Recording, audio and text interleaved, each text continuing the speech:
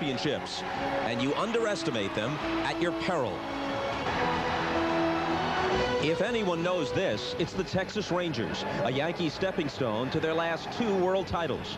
A year ago, Texas could muster only 1 run in 3 futile games. They've now lost 6 straight postseason games to New York. But the Rangers boast a trio of potential Hall of Famers, and this is the best Ranger team ever. Will they stop the Bronx Bombers from bullying them again, or will the Yankees toss them aside as they pursue World Championship number 25? Game 1 next. 95 World Championships contested in this century. World Series didn't start till 1903. Then they skipped a year, and of course in 94 the season ended before they could play a World Series. Potentially they could win 25 of 95 in the century. The Budweiser starting lineup, the 4 hitters 2 through 5 all topped 100 RBIs, and Sele in the number 6 slot just missed with 98. Rafael Palmeiro continuing his march toward the Hall of Fame, second behind Matty Ramirez in slugging percentage, second in the league to Ramirez in RBIs, and 1 behind Ken Griffey Jr., 47 to 48, for the league home run leadership. And the thing that impresses me about this lineup, Bob, is that you have a left-handed hitter, right-handed hitter, left-handed hitter, right-handed hitter, all through the lineup. You cannot bring in a reliever and let him pitch to 2 or 3 hitters in a row. This is almost a perfect lineup. That's how you try to match your lineup. And this is the lineup that Orlando Hernandez will have to face. And the key to me, Bob, is he's going to have to be able to pitch these left-handers inside to keep them honest. But pitching them inside here at Yankee Stadium, if you make the slightest mistake, they will pop it into the right field stand. So he's going to have sharp control, and he's going to have to be able to change speeds well. And let's take a look at the defense behind Hernandez. And they've highlighted Chuck Knobloch, and you can see why. He had 26 errors, and that led all Major League second basemen in errors. And he has struggled at times with his throwing this year. But he's a gamer, and he's played well in the past, and the Yankees only hope that he can bounce back. Back of the plate, Jorge Posada has committed 17 pass balls.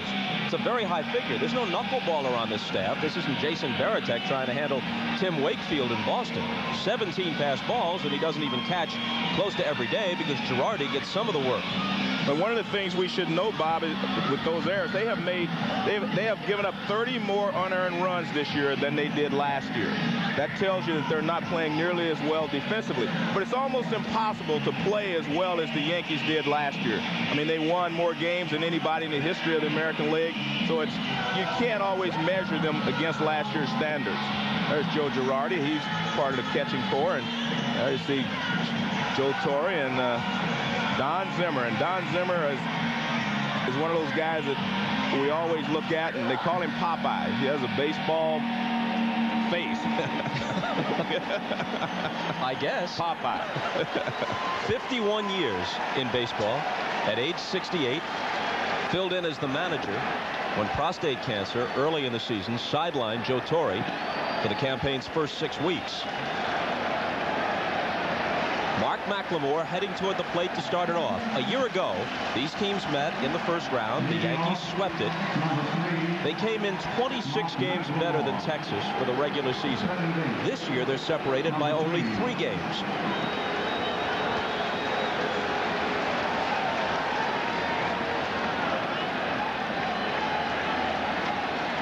Brocious in close at third. A strike at the knees. The plate umpire is Jim Joyce. Chuck Merriweather at first. Tim Welke at second. Crew chief Jim McKean at third. Left field line John Shulock. Right field line Durwood Merrill.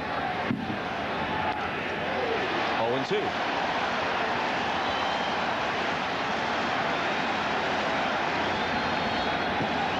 El Duque led the Yankees in innings pitched. Almost always will get you to the 7th inning and maybe through it, and then turn it over to the bullpen. A line drive to right. O'Neill comes on to take it. Well, we mentioned that he's going to have to pitch the left-handers inside to keep them honest. He got 2 strikes on McLemore, and he comes inside. He jammed him just enough that he couldn't get much lumber on it. But if he moves that ball out over the plate, he will have problems. On the other hand, he's murder on right-handed hitters. with the variety of breaking stuff and that arm angle of his.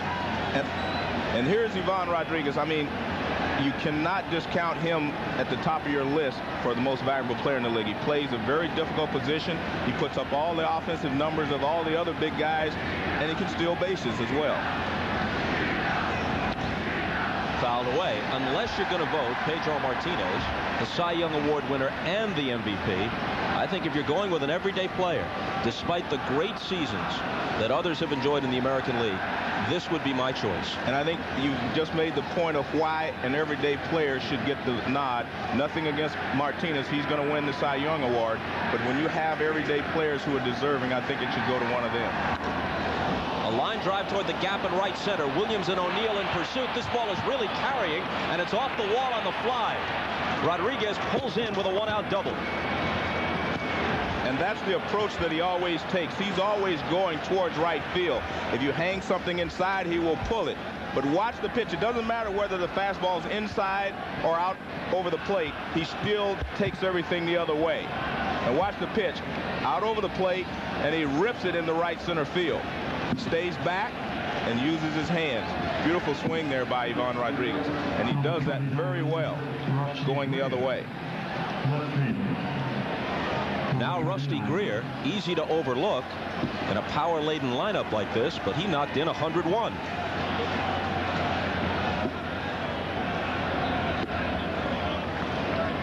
Orlando Hernandez is 1-2 lifetime against Texas, 0-1 this year. Didn't face them in the division series in '98. He was 2-0 in last year's postseason. Beat the Indians in the LCS, the Padres in the World Series.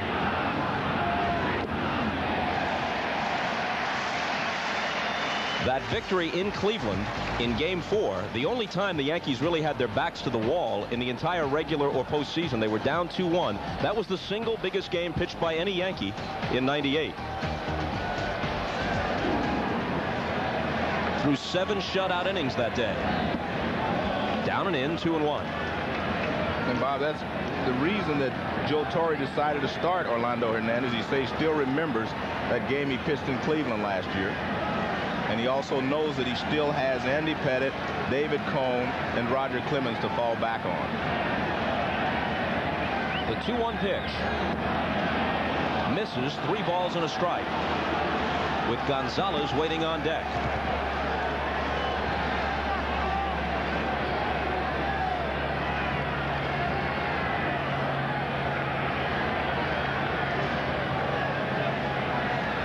Rodriguez away from second. He doubled with 1 out. The 3-1 pitch to Rusty Greer. Misses inside. 2 on for Juan Gonzalez.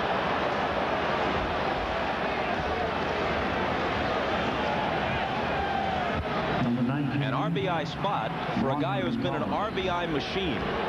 He's driven in 560 runs in the last 564 games he's played. And this is where Rafael Palmeiro really has a presence in this lineup. They know that if they pitch around Juan Gonzalez, they're going to have to deal with Palmeiro. And I think that helps Gonzalez to know that he doesn't have to take all the pressure when they have runners in scoring position. El Duque works to him. And gets ahead 0-1. Like everyone else in the Ranger lineup, Gonzalez was throttled last year in the Yankees' 3-game sweep. But even though Texas lost in 4 games in '96, Gonzalez just about destroyed the Yankees. He had 5 home runs in the 4 games.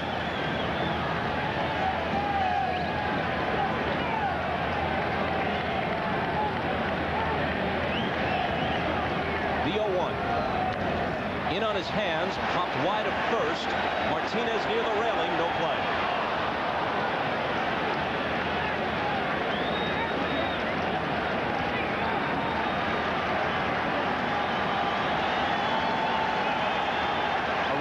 Of what any opposing pitcher is looking at when he addresses the heart of this Ranger order.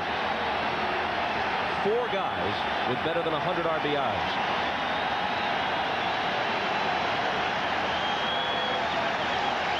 Can you imagine knocking in 148 and not leading the league? Matty Ramirez had 165 for Cleveland.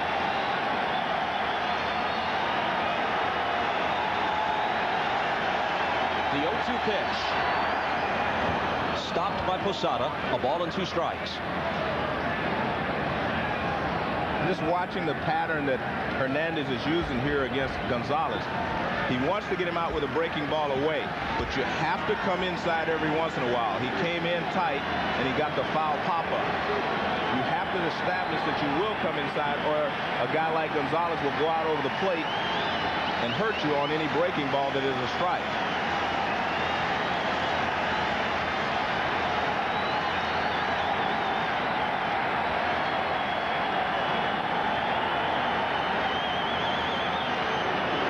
Duque made Gonzalez wait too long.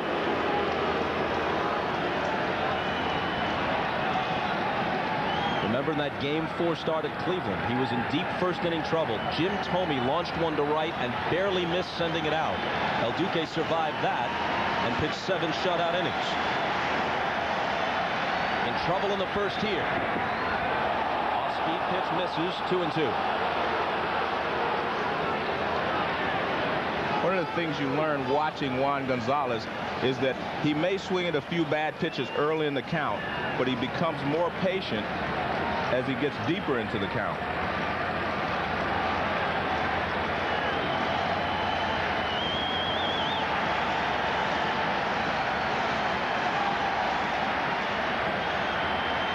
El Duque wheels and looks Rodriguez back to second. Don't see many pitchers anymore with elaborate motions. In that sense, El Duque is a throwback. And he hides the ball very well with that high leg kick.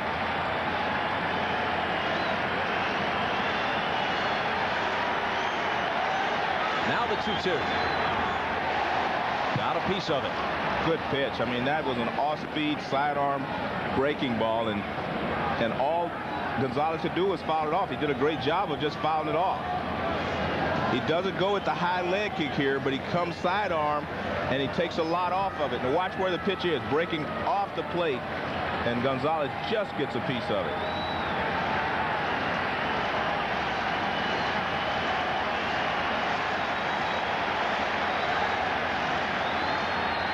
Another 2-2 pitch. Come on and missed. Beautiful pitch. Well, he definitely wanted to get him out with a breaking ball away. So he starts him off with a breaking ball away. Then he keeps him honest by coming inside. Now everything else is away. You only have to come inside once to keep him honest, and he did that. So he kept teasing him until he got him to go for the bad pitch off the plate. That is Orlando Hernandez at his best right there against a right-handed hitter. But this is, again, why I like the Texas lineup. Now he doesn't have that same pattern that he can use here against Palmeiro. He has to change his pattern here. So you can't get in a groove if you're not facing 2 or 3 right-handers in a row. Palmeiro brings some gaudy numbers to the plate, but not against El Duque. Hitless in 11 career at-bats versus Hernandez.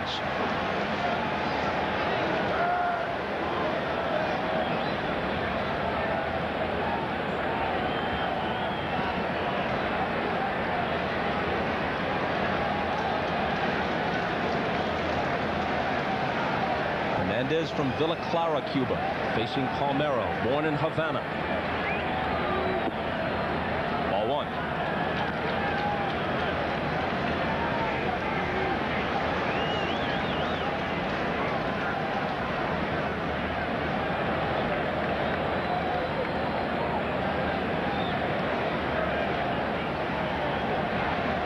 He's got Posada's sign.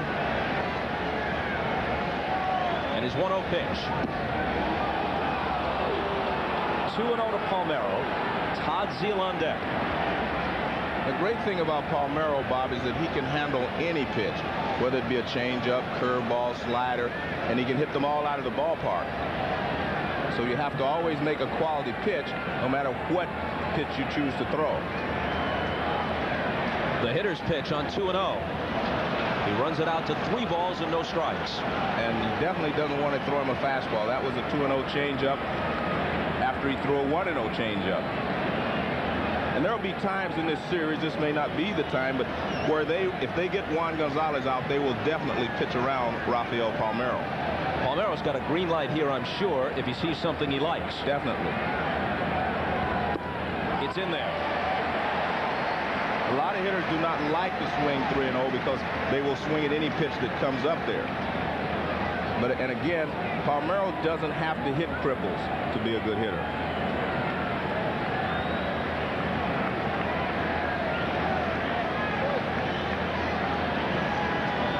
Hernandez working very deliberately, and now Posada wants to talk with him. The Hernandez family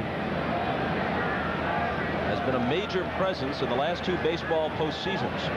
Half-brother Livan Hernandez, now with the Giants, was 4-0 for the Marlins in '97, including 2 World Series victories. And then El Duque wins his only 2 starts in October last year.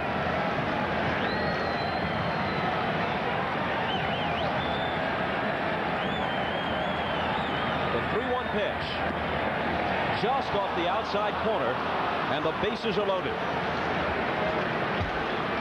And you can tell by his expression, El Duque wasn't really upset that he didn't throw a strike there. Everything's relative, so maybe he'd rather face Sele, but Sele for his career is a .524 hitter with the bases loaded. As you see, he has 7 career grand slams, 2 of them this year. Just the makeup of this lineup is why I think this is a much better Texas team than the Yankee pitching staff faced last year. Cuts on the first one and comes up empty. Todd Zeile is also a guy that will look for pitches early in the count, and right there he looked like he was looking for a fastball first pitch. He didn't get it. Now he will change his pattern a little bit, and he likes to shoot the ball to right center field too.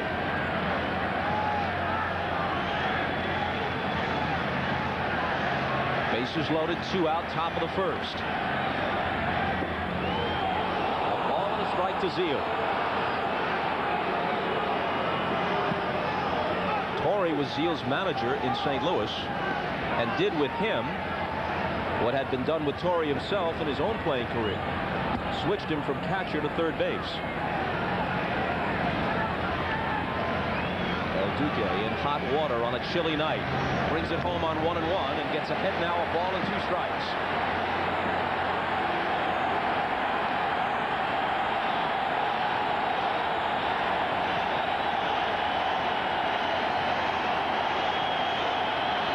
They come to their feet at Yankee Stadium. Rodriguez, Greer, and Palmeiro lead away.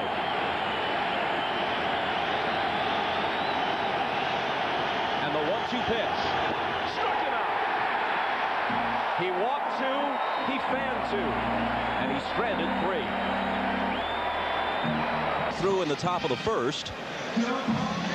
And mistakenly, we're looking at their lineup. They'll bat again in the next inning. How about the Yanks, you say? Well, it'll be Knobloch, Jeter, and O'Neill in the bottom of the first. Here they come.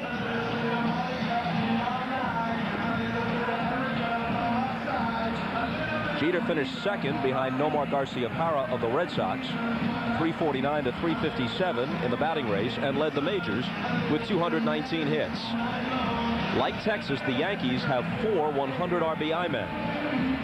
But without disparaging any of those performances, it doesn't mean what it once did. 59 major leaguers drove in 100 or more this year. 59. That has to be a record, I would assume. And there's Aaron Sele. The difference in Sele this year, he's always relied on his curveball when he got in trouble in the past. This year, he's using his fastball a little bit more. And let's take a look at the defense behind him. Ivan Rodriguez, 1 pass ball the entire season.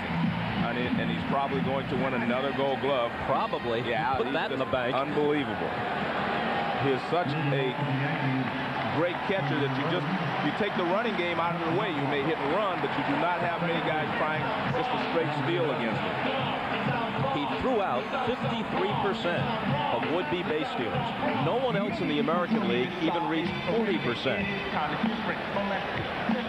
The Yankee catchers, just as a point of comparison, Posada and Girardi, each around 20 to 25%. And there isn't a lefty among the Texas starters, so he's not getting that much help holding runners close. That's one of the reasons why he'll win his 8th consecutive Gold Glove.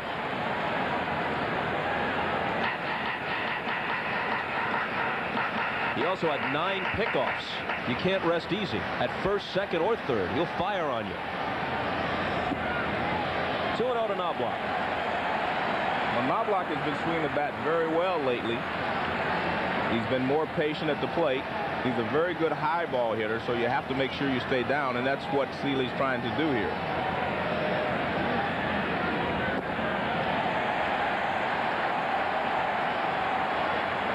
To the Yankee leadoff man, who hit .292 for the year.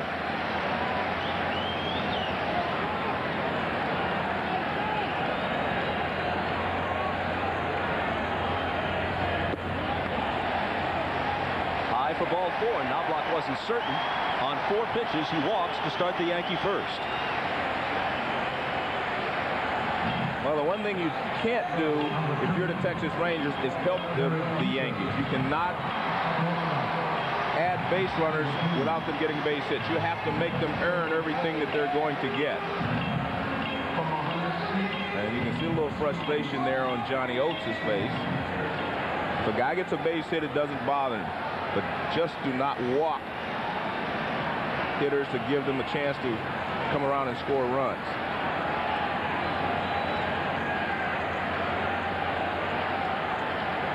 Jeter to the plate, O'Neill on deck. And he still hasn't thrown a strike. Rodriguez out to talk with him. If you hear any rap on Ivan Rodriguez, some say he is not a great handler of pitchers, which is different from defensive skill. Well, I guess they have to find something wrong with him. Otherwise, he'd be perfect. I think he's just a great catcher.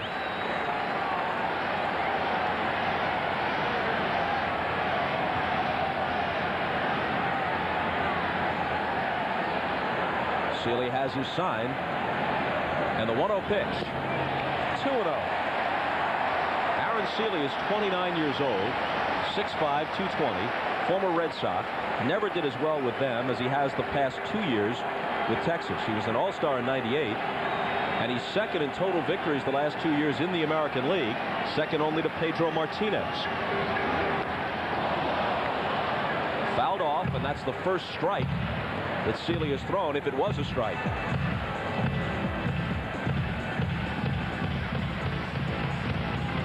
Just missed being a 20-game winner in '98, came back to win 18 this year. 4-7 lifetime against the Yankees. 1-0 this year. Beat Roger Clemens at Yankee Stadium in June. Sele was the loser in the series clincher for the Yankees, Game 3 at Arlington last year. That was the game that could have been played with an arc on the field. 3.5-hour rain delay. Cone and the Yankees closed them out 4-0.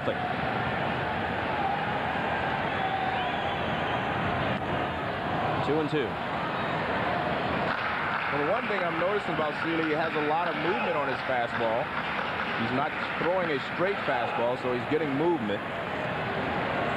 And the one thing you have to always be aware of is he has a great curveball.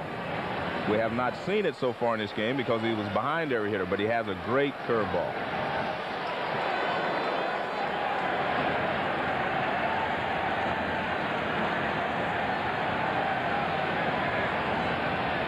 The 2-2 pitch. Did Jeter lay off? He tipped it back into the glove of Rodriguez.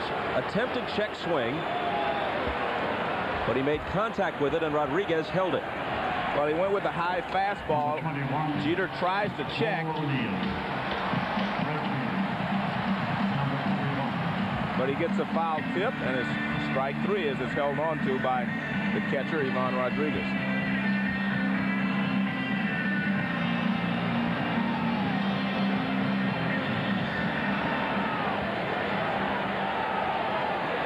I don't know whether Jeter is more displeased with the call or with his at-bat. Well, I think he figured he had one good pitch to hit.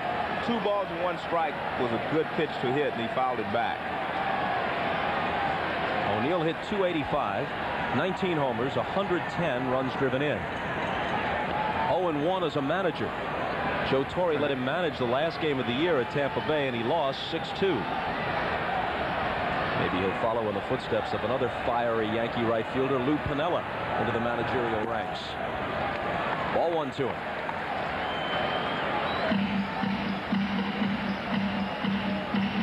He's playing with a bruised right side, but he says he's close to 100%. He ran into the low barrier in foul ground in Tampa Bay over the weekend.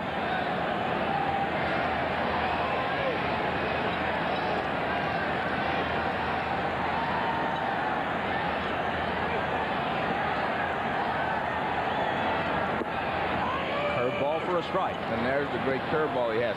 And you have to use your curveball. You cannot just stand here and throw a lot of fastballs to these Yankee hitters. Here's the curveball, and look at the location.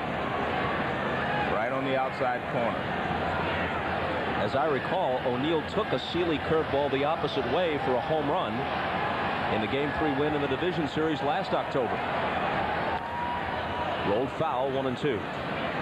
The difference, scouts say, between Sele with the Red Sox when he was a more tentative pitcher and now is that he used to use the curve to set up the fastball. Now he's using the fastball to set up the curve. Well, what he did before, anytime he got in trouble, you knew that he was going to go to the curveball. And there are a lot of hitters in the major leagues who can hit the curveball when it's a strike. But what you do, if you can get ahead with the fastball, and then you can get him to chase the breaking ball when it starts in the strike zone and breaks out of the zone.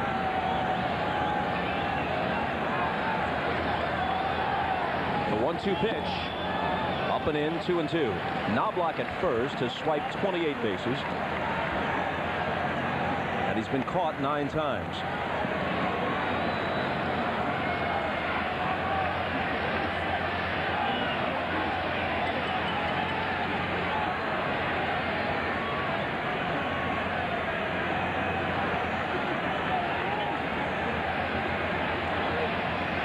Sele, like Hernandez, working very deliberately. There goes Knobloch. And a drive to center.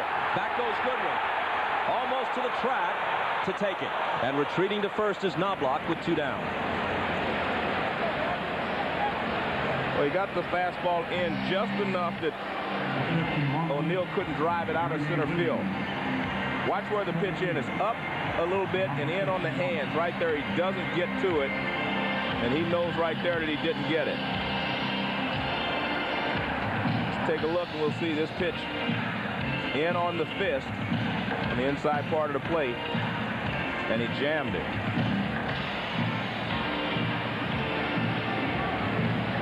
So that'll leave it up to Bernie Williams. The batting champion a year ago at 339 hiked it 3 points to 342, but finished 3rd behind Garciaparra and Jeter. Bob Knobloch was running on the pitch, and I think he was running because he expected a curveball to be thrown to O'Neill, and he's trying to pick his spots like that. If you can figure out when he's going to throw a curveball, you have a chance of stealing even on Ivan Rodriguez. Fastball high. In the offseason, the Rangers, who are one of the more free-spending teams in the majors, pursued Roger Clemens and especially Randy Johnson, hoping to come up with a true ace to start a series like this. No disrespect intended towards Sele, a very capable pitcher at 18-9, but not an ace in the sense of a Pedro Martinez, a Johnson, or the Clemens of old. There are not many of those anywhere, but I think one reason they wanted Randy Johnson as well is because you like to throw left-handers against this Yankee ball club. And it's ironic that Texas doesn't have a left-hander to start, and neither does Cleveland. So it could be interesting. There's Roger Clemens. Slated to start Game 3 in Texas.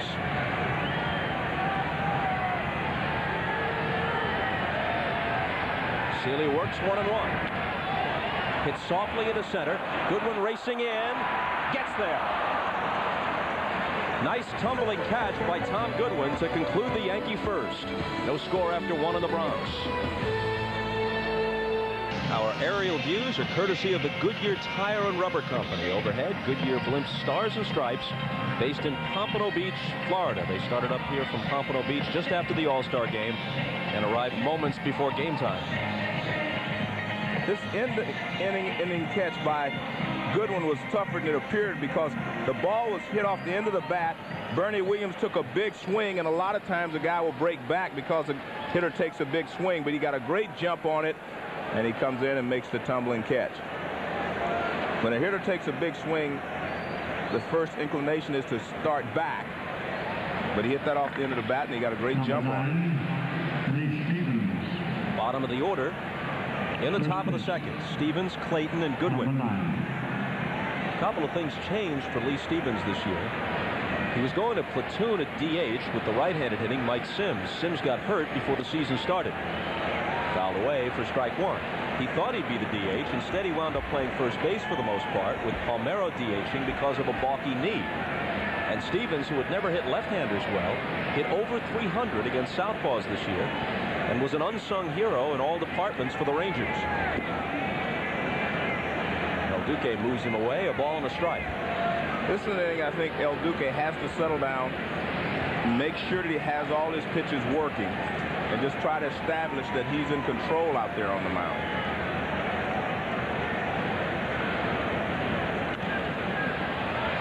In the air down the left field line, coming over Ricky Leday, but it's in the seats. Watching El Duque work now out of a full windup with no one on base. You used to hear this said all the time. Stylish left-hander, stylish right-hander. Guys with distinctive motions. Warren Spahn, Juan Marichal, Luis Tiant, Koufax, Palmer, Drysdale. Something kids could imitate, the way they imitate a hitter's batting stance. Generally speaking, pitchers' motions are more compact these days. Squib toward third, tricky hop for Brocious, but he takes care of Stevens. But El Duque isn't just good, he's fun to watch. Yes, he is fun to watch. Very athletic, great fielder. This is the pitch, as I said, what I think is the key for him. To be able to get the fastball in on the left-handed hitters. He cannot throw the off-speed breaking ball to the left-handed hitters and get them to chase it as he does the right-handed hitters. So to combat the left-handed hitters, he can come inside with the fastball, throw the changeup away. Royce Clayton to the plate. Fouls off strike one. The official story is that Orlando Hernandez will be 30 in a few days, October 11th. According to Roberto Gonzalez Echeverria, the Yale professor who wrote the definitive book about the history of Cuban baseball called The Pride of Havana, El Duque is actually 34, or will be. Well, the question is, you're going to believe El Duque or somebody else that wrote the book? In this case, I'm inclined to believe somebody else. And by the way, Echeverria is totally sympathetic to El Duque and others like him who had, in effect, their youth taken away by the system in Cuba and their earning power taken away. Why not shave a few years off if you can get away with it and extend your career now that you're making some dough in the U.S.? 2-1 the count.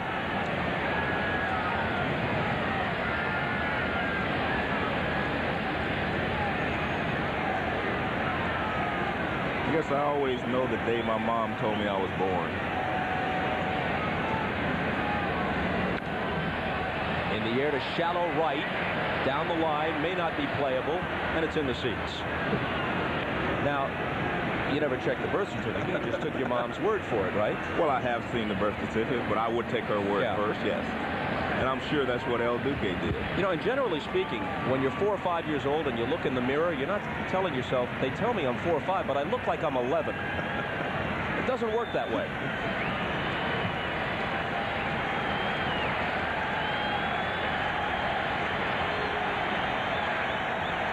One out, nobody on. Layton with 288 this year with 14 homers awaits a 2-2 pitch. Swings and misses, the third strikeout of the game for El Duque. And what he's been able to do against the right-handed hitters after he got Gonzalez to chase the breaking ball in the dirt is that he gets them looking for the off-speed pitch, and he's been able to throw the fastball by them. He did the same thing to Todd Zeile, and he does it here again to Royce Clayton.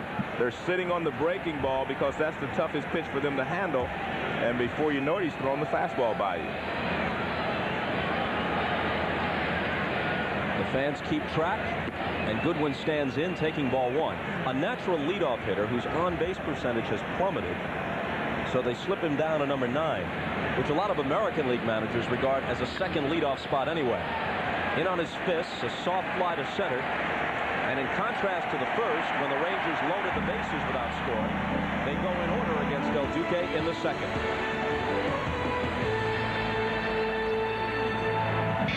Joe, as you mentioned, a year ago, Texas actually pitched well against the Yankees and lost the 3 division series games 2-0, 3-1, and 4-0. Johnny Oates sent Todd Stottlemyre to the mound against David Wells in game 1. Stottlemyre pitched well on the short end of the 2-0 score. Then he left and went to Arizona as a free agent. And as we noted, they were unable to acquire a big-name free agent pitcher on their own, such as a Clemens or a Johnson. So now it falls to Aaron Sele in game 1, Rick Helling game 2, and Loaiza will pitch game 3. Hard to imagine a lineup as potent as Texas's, even though they didn't have Palmeiro a year ago, hitting 141 even in a short 3-game stretch. Curve for a strike to Tino Martinez. Martinez really feasted on Ranger pitching this year. 396 against Texas with 6 home runs.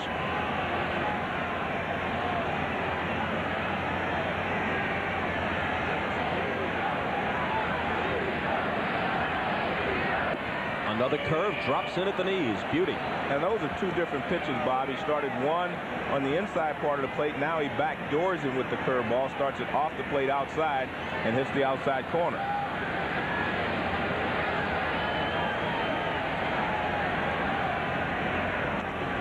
A third curveball. This one is fouled in the dirt, and it got a piece of Rodriguez. And with 2 strikes, you can see what Rodriguez did. Watch Rodriguez. He puts his glove all the way on the ground. Watch it. He tells him he wants it down, and he throws it down. And that's what you want to do when you're ahead in the count. Even bounce the curveball and see if you can get him to chase it. Martinez got a piece of that one.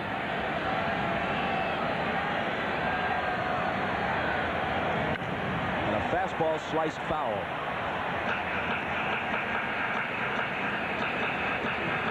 Aaron Sele's wife, Jennifer, is at home in Seattle watching this one on television, expecting their first child any day now. Aaron's thoughts obviously with her. Another 0-2 pitch. Hit hard. A leadoff single for Martinez.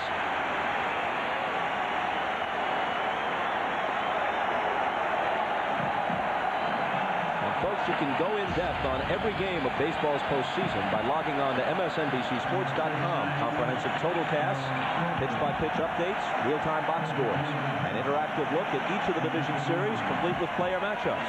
And you can vote online for which teams you feel will advance in the postseason. MSNBCSports.com, the official website of NBC Sports. Huge ovation for Darryl Strawberry. He had only 49 at-bats after returning from a variety of problems. And Joe Torre said it was a very difficult decision for him to make, to sit Chili Davis and give Darryl Strawberry the opportunity to play. But he needed that presence of a big bat in the lineup. Just his presence causes problems for the opposing pitcher. Sele's 1-0 pitch is in there. You can see he's still feared. He got 17 walks, 49 official at-bats, 17 walks. He's still a presence. There's Chili Davis, and Joe Torre said both of them made it difficult for him because they both said, whatever you want to do, Skip. Sele with real command. And a shaky start in the first, but he settled in. That's a very difficult pitch for a left-hander to handle. That ball starts off the plate outside, and all of a sudden it catches the outside corner. You give up on it, and it clips the outside edge. Here's the 1-2. A curveball rolled slowly to second. McLemore gets the force to Clayton. On to first. Strawberry beat it there. McLemore didn't handle the ball cleanly, and he took a little longer to get the ball to Clayton than he really wanted to. Now watch. This is a double play situation, but see, he couldn't get out of his glove properly. Then he gives him the underhand toss, and a nice slide there at second base by Tino. And Darryl clearly safe at first base.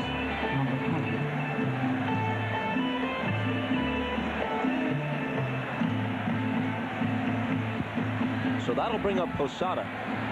One difference between the Yankees of a year ago, who outscored their opponents by an almost ridiculous margin of 309 runs, and this year's team, which was a still impressive plus 169, but nothing like a year ago, is that the bottom third of the order, the 7, 8, and 9 spots, have not produced in 99 as they did in 98. Well, they scored 70 fewer runs this year, had a dozen fewer home runs. I mean, they did not have the same type of numbers that they had last year. Even their earned run average was a third of a run higher. And as I mentioned earlier, they had 30 more earned runs against them than they did the year before. The 1-0 pitch, foul back. Posada, though, is still a dangerous hitter, especially in this ballpark from the left side.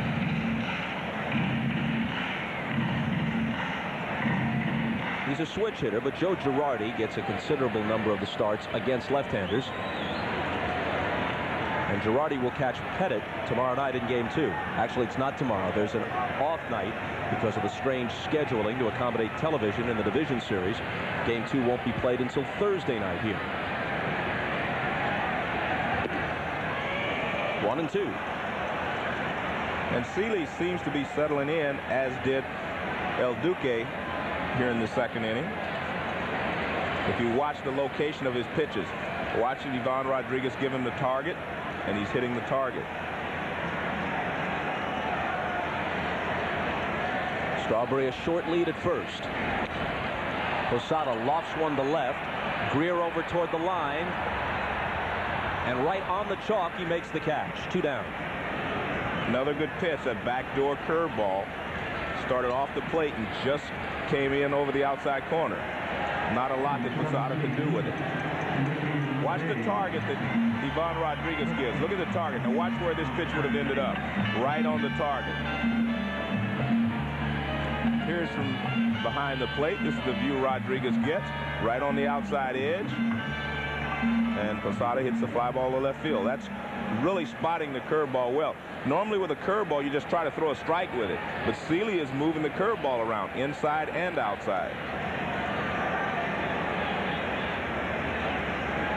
Now Ricky Leday with 276 with 9 home runs, platooning in left field with Chad Curtis. But Leday is going to get all the work in this series because the Rangers have no lefty starters. So Curtis will come off the bench if he plays at all. Shane Spencer, who was such a sensation toward the end of last year, did not make the roster for this series. He could be added if they get as far as the LCS. They go instead with utility man Clay Bellinger for the 25th spot. Strawberry's running, and the pitch is fouled back to the screen. Well, what they're counting on here is Sele getting lazy and not checking the runner at first base. And they feel like, hey, if I can get a great jump, then I'm going to be able to steal the base. Joe Torre comes out and talks to the home plate umpire, Jim Joyce. I think what he's saying is that Rodriguez is reaching out too soon and not waiting for the ball, as we see Darryl slide into second base. Rodriguez always goes forward to catch the ball, which allows him a better chance of throwing the runner out. And Joe Torre is trying to say that he interfered with Ricky Leday's swing there. Sele's ahead of him 0-2 and misses high and away. Speaking of Shane Spencer, remember last year he was doing some kind of Joe Hardy act out of damn Yankees. There he is in uniform but not eligible in this series. He had 10 homers in his first 67 big league at-bats and then homered twice in the 3 games against Texas. He's come back to earth a bit this year. 8 homers in 205 at-bats. Former replacement player who made it to the big leagues after many years in the minors. and for a while was leading a charmed life.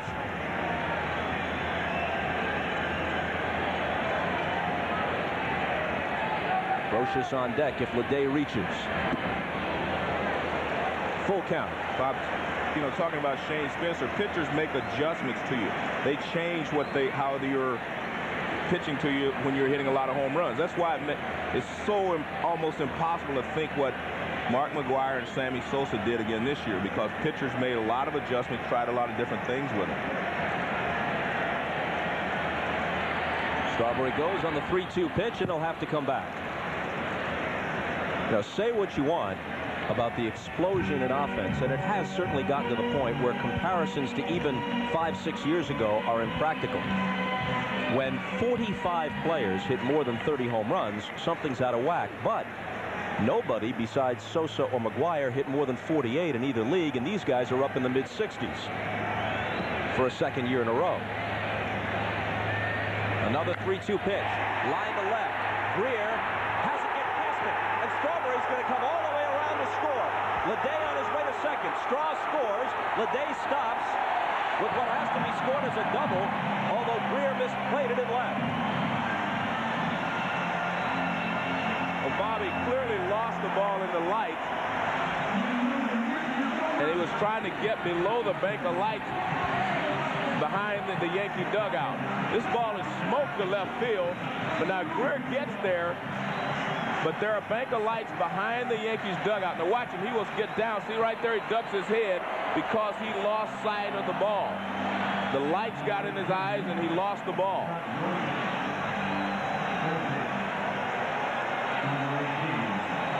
Many a young player has been cowed by the bright lights of New York. In this case, literally.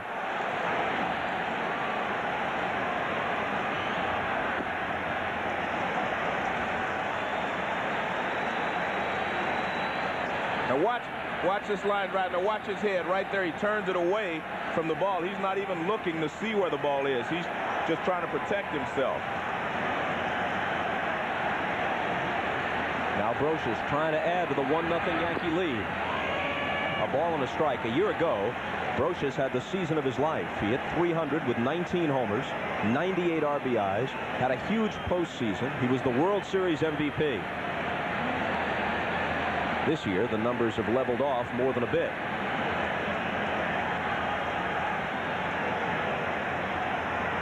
Sele's 1-1 pitch. A called strike 2.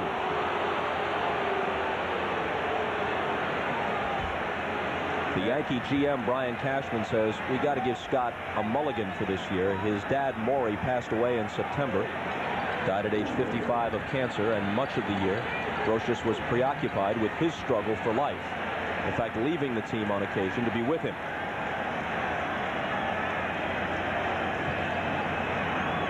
The 1-2 hit sharply, but right at McLemore. The Yankees settle for 1 in the second. And after 2 at Yankee Stadium. New York 1, Texas 0.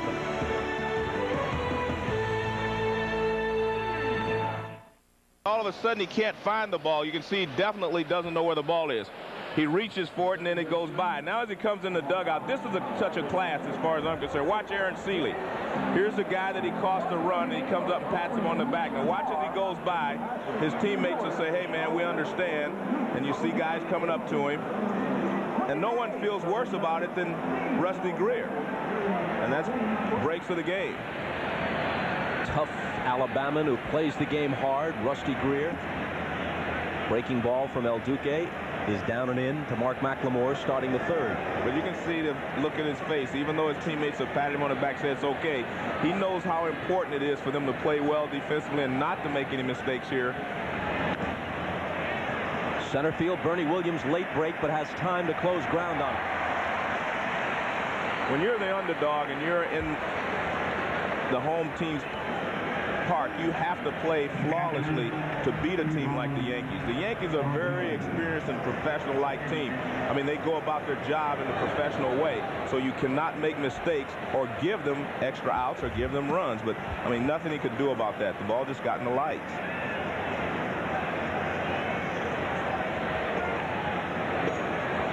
Greer now on deck. As Rodriguez bats with one out on the third. He doubled off the right field wall in his first at bat.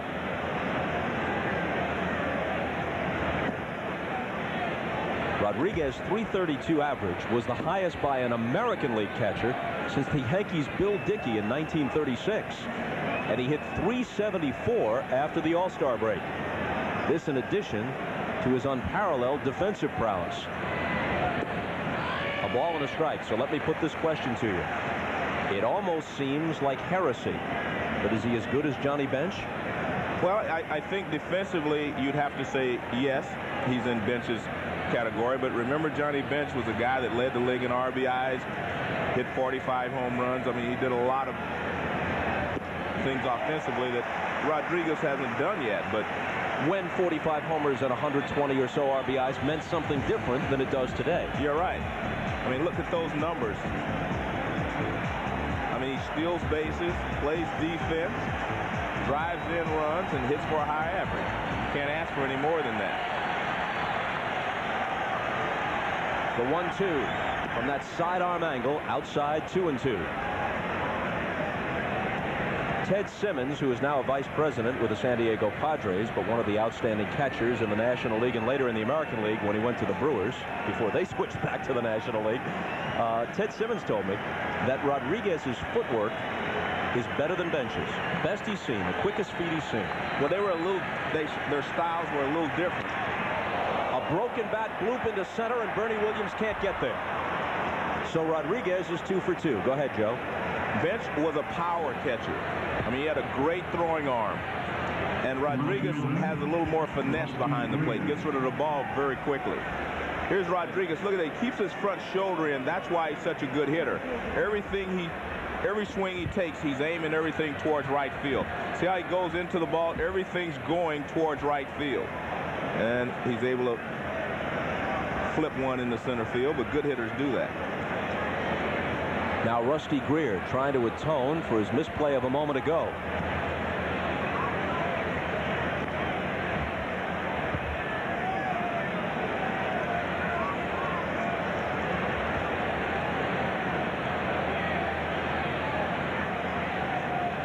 Juan Gonzalez will be next. The 1-0 pitch is high. We'll see if Rodriguez tries to steal a base here. Hernandez gives you a little time to run. He will change his pitching motion every once in a while. He'll speed it up, but he still gives you a little time to run. Anytime a pitcher drops down to throw sidearm, it takes him a little longer to release the ball than it does a guy that's throwing from a 3/4 motion. 2 balls and a strike to Rusty Greer. Rodriguez at first, uncommonly fast for a catcher, stole 25 and was caught 12 times. And if you would like, this is a perfect hit and run situation. 2 balls, 1 strike, 1 out. And El Duque chases him back.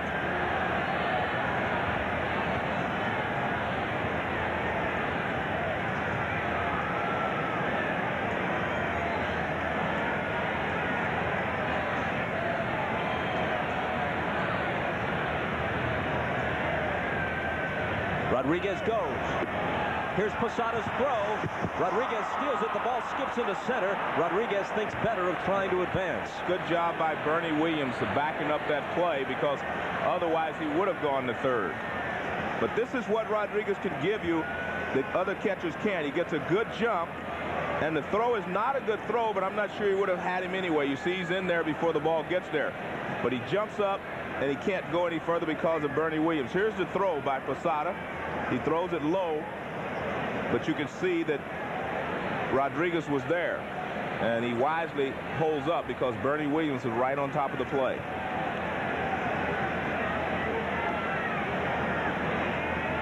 Now Hernandez behind in the count to Greer, 3-1, and he steps off.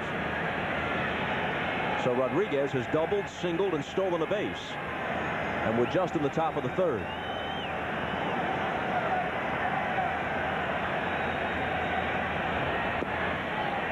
And Greer walks for the second straight time. Coming up on NBC. NBC crazy Wednesday when a terrorist attacks, the president strikes back. We come back with total disaster. The West Wing Wednesday. That's what you want, a chief executive who's a man of decisive action. West Wing, a new addition to the NBC lineup Wednesdays. Hernandez has walked 3, struck out 3. Gonzalez could get the Rangers 3 with 1 swing. 2 on, 1 out. Off-speed breaking pitch and a beauty for strike 1. Juan Gonzalez uses the entire field, but he has more power to left field, of course, because he's such a strong hitter, but he can't hit the ball out in any direction.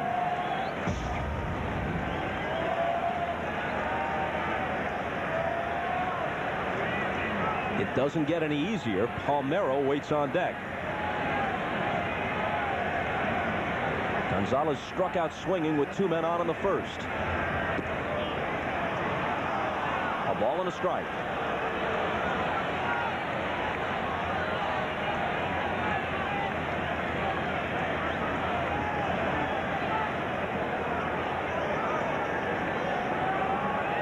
Earlier today, Houston got the jump on the Braves. Reynolds beat Maddox 6-1. Caminiti had a homer. They go up 1-0 in the series. Later tonight in Arizona, the Mets survived a wild final weekend in the 1-game playoff with Cincinnati.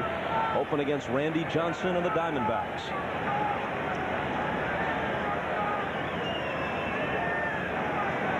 There's the final from Turner Field. And if you're the Houston Astros, you probably feel like you got a monkey off your back.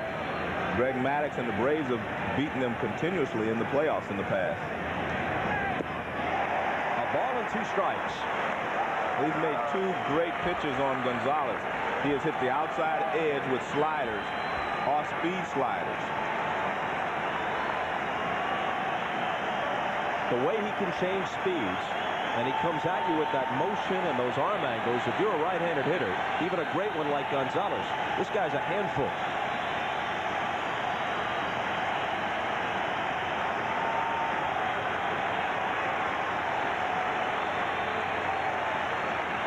And the 1-2.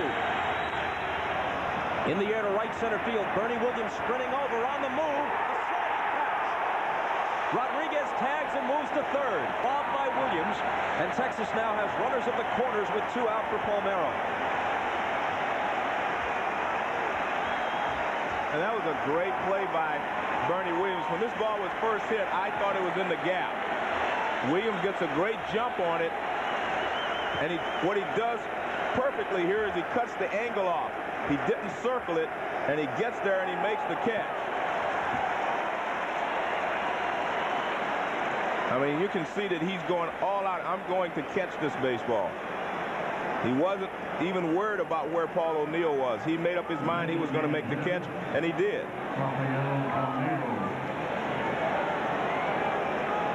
So now Palmeiro, who walked in the first. Gold Glove winner as a first baseman each of the last 2 seasons. But the DH because of a bad knee, with Stevens doing most of the work at first in '99.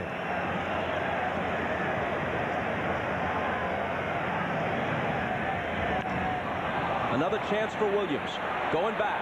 Ball carrying, but not far enough. He'll take it to end it. The Rangers threaten, but don't score. They lead 2 and still trail 1-0. And so forth, a lot of the things that you've said. Were you intentionally funny, or did it just come out? It just came out to me. I really don't know I said them all. I really didn't. It just comes out to me. That's it. Yogi, great to see everybody's happy, all Yankee fans and baseball fans, to see you back at the stadium. All right, thank you very much. Bob, back to you. And Chuck Knobloch spanks one to left for a leadoff hit in the Yankee third. That was a pretty good curveball from Sele, and Knobloch just went down and got it and ripped it to left field for a base hit. Now watch the location. It's down, which is what you want with a curveball. Look at that. I mean, that's a pretty good pitch. And you have to give him credit. This is good hitting. Here's a breaking ball, and he ripped it to left field. Great to see Yogi, though. Yes, it is. I mean, Yogi's one of my special friends. We go away and play golf together in the winter. Now, the Yankees lost Joe DiMaggio and Catfish Hunter this year, but they welcomed Yogi back after a 14-year estrangement. He and Mr. Steinbrenner patched it up. I don't think Yogi has to wonder. He's going to make that all-century team. According to the balloting I've seen, he finishes second in the fan voting for the all-century team at the catcher spot behind Johnny Bench, your old teammate. They'll make the official announcement in a few days and introduce the team at the World Series. Strike one to Jeter, who struck out in the first. The Yankees have put the leadoff man on in all 3 innings so far. Speaking of DiMaggio, the number 5, of course, is in honor of the late Yankee Clipper.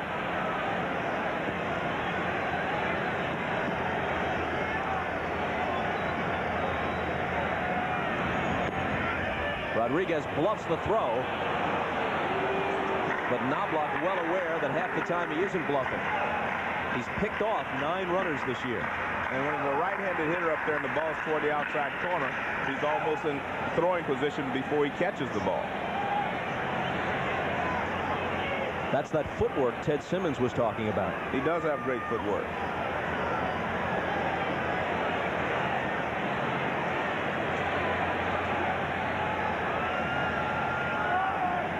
Sele's 0-2 pitch to Jeter.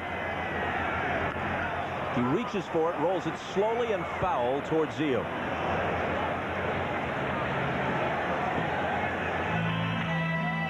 Baseball tomorrow. ESPN has Game 2, Astros-Braves. Joe Buck, Tim McCarver open up at Jacobs Field, Red Sox and Indians. Let's see how Cleveland can handle Pedro Martinez, who's 4-0 against them lifetime and just about unhittable down the stretch. And back to ESPN for Mets and Diamondbacks. Game 2 tomorrow night. Not only is Martinez 23-4, but he has a closing kick this year reminiscent of Orel Hershiser in 1988. Going into the postseason, just about unhittable. Still 0-2. The one thing I've noticed, Sele is making a lot of quality pitches, Bob, but he's not able to put the hitters away. I mean, he only has 1 strikeout, and he has such a great curveball. You would think that he would be able to strike out more hitters than he's striking out in this ball game. He's got ahead of the hitters, but he's not able to put them away. He's ahead of Jeter 0-2, and he hasn't been able to just finish him off. And you let a hitter get a look at 4 or 5 extra pitches, and he... Curveball swung on and missed. That's the 2nd strikeout, and both times Jeter was the victim. And that's what I'm expressing. He should be able to change speeds on his curveball and get more strikeouts. Fastball on the outside corner for a strike. Another fastball on the corner for strike 2. Good curveball. Jeter spoils it. Fastball he fouls away, and here's that great curveball. That's the pitch that I say that he should have more strikeouts with, simply because there's such a sharp downward break on it, and he changes speeds on it so well. But he's only been able to strike Jeter out with it so far in this ball game. Now O'Neill, who flied the deep center in the first. O'Neill is 36 years old. Since coming over from the Reds, he's been an important part of contending teams and world championship teams with the Yankees.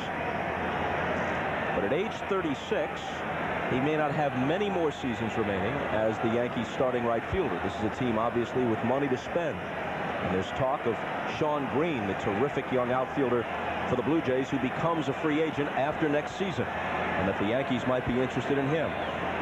The 1-0 pitch. 2 balls and no strikes. This is the first year that O'Neill has not hit 300 since he came to the Yankees. But he still drove in 100 runs, so he's still a very productive outfielder. But I understand your point. He's probably seen his best years. He closed with a rush. 31 RBIs for Joe Torre in the month of September.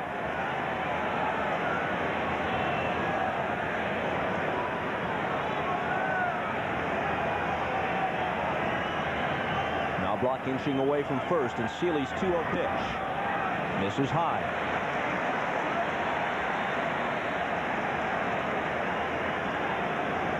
Bernie Williams awaiting his turn, and Tino Martinez would follow him. But don't be surprised if Joe Torre doesn't let Paul O'Neill hit 3-0 here. Paul O'Neill is a master at working himself into a hitter's count, and he has done that here in the bottom of the 3rd inning.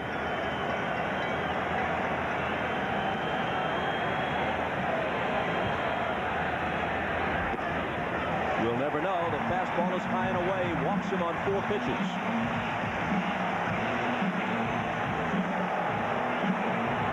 Second walk issued by Sele.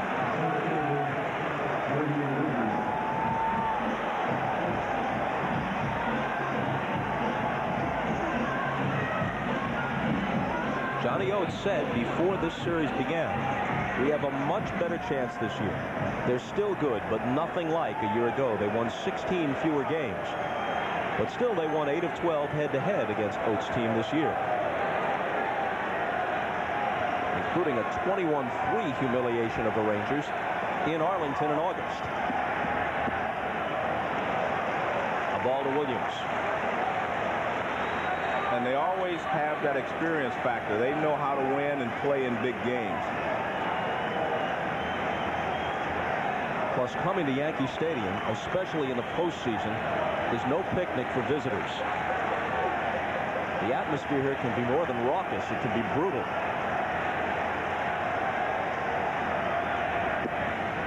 In there, 1-1. Denny Hawking is now with the Twins, well-traveled veteran. Was quoted as saying, you come to Yankee Stadium, you see a dozen 7-year-olds flipping you the bird. It makes you wonder about the youth of America.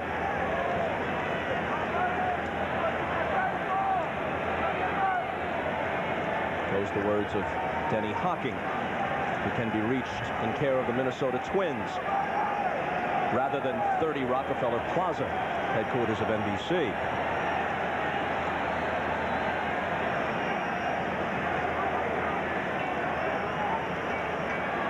Both Sele and Hernandez are slow workers, especially with runners on. Here's the 1-1. Williams bounces it towards Stevens. Looks at second, takes the sure out at first. Second and third, 2 out. And Martinez headed for the plate. And one of the things that happened there, Stevens wanted to go to second base, but Paul O'Neill ran in the same direction, stood up, did not go down and look like he was going to slide, and didn't give Stevens an angle to throw to second base.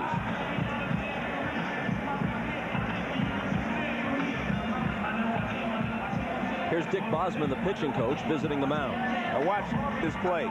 Stevens wants to go to second base. See, Paul O'Neill doesn't get a great start. But when he looks down there, all he can see is Paul O'Neill's back, so he decides I better take the sure out at first base. And here's O'Neill. He's right between Stevens and Royce Clayton.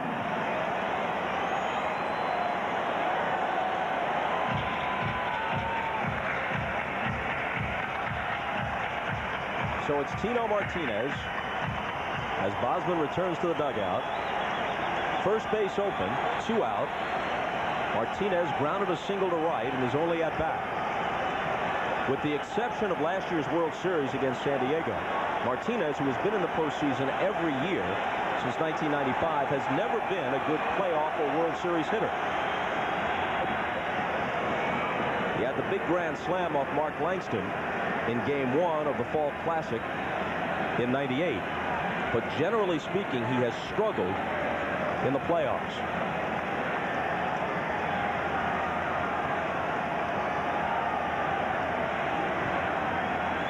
Here's the 0-1.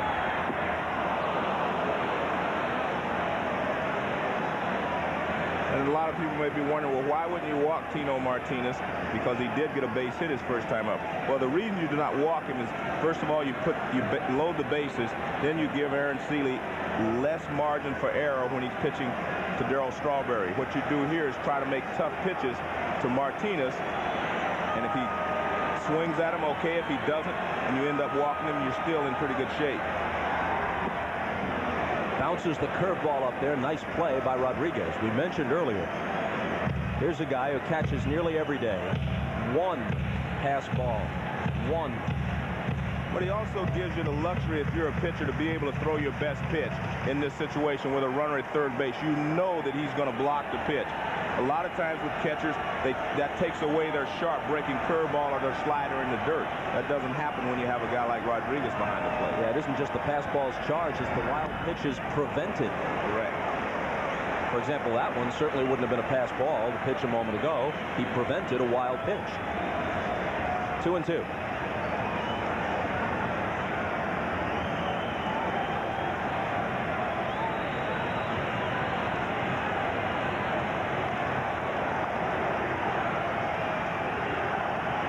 Two on, two out, and the 2-2 pitch.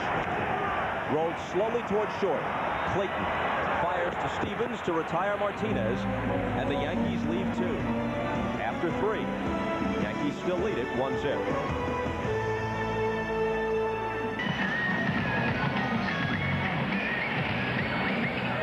On the right is the president of the Sydney Olympic Organizing Committee, Michael Knight, seated with NBC's Dick Ebersol and explaining to him why baseball is fine but not nearly as fascinating as cricket.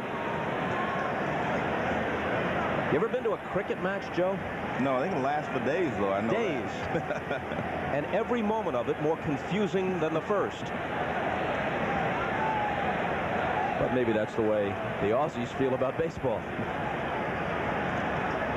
Although a few Australians have made it to the major leagues, including the former Yankee Graham Lloyd. Now with Toronto as part of the deal that brought Roger Clemens here. A deal that worked out well for the Blue Jays. Homer Bush played well for them at second. David Wells had a good year. And Graham Lloyd was his usual self, effective against left-handers. A ball and a strike to Todd Zeile, starting the Texas 4th against Orlando Hernandez. The Yankees lead it 1-0.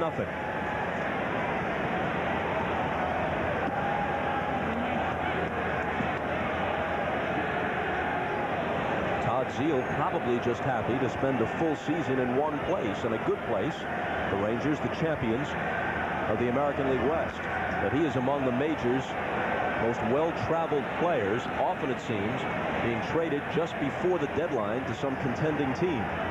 Well, they always want his bat in their lineup. I mean, he's always been a pretty good hitter. As you mentioned, he started off as a catcher, and he didn't handle that position as well as they wanted, so he moved to another position. A drive to left center field. Bernie Williams sprinting back, along with Leday at the fence, and Ricky Leday, some 400 feet from home plate, makes the catch.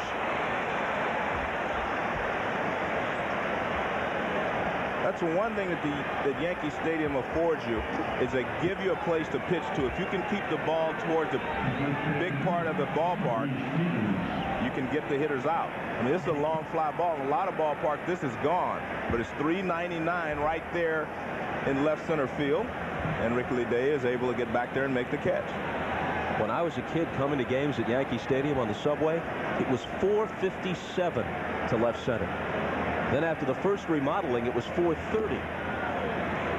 So while 399 is still a long poke into the gap, it's much friendlier to hitters than it once was. It was over 460 to the monuments which were on the field in straightaway center back in those days. A liner down the right field line that's in there for a base hit for Lee Stevens. My mistake, it landed foul. A foul ball and a near extra base hit for Lee Stevens.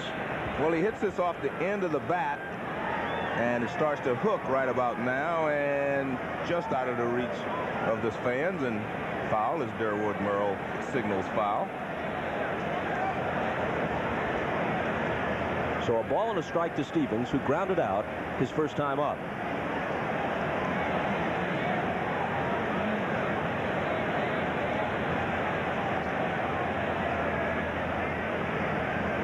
The last few hitters have hit the ball pretty hard against LDK. And neither pitcher is establishing that he's in command out there on the mound. We've only had one 1-2-3 inning. That was El Duque in the top of the second inning. They're throwing a lot of pitches. That one gets the corner, 2-2.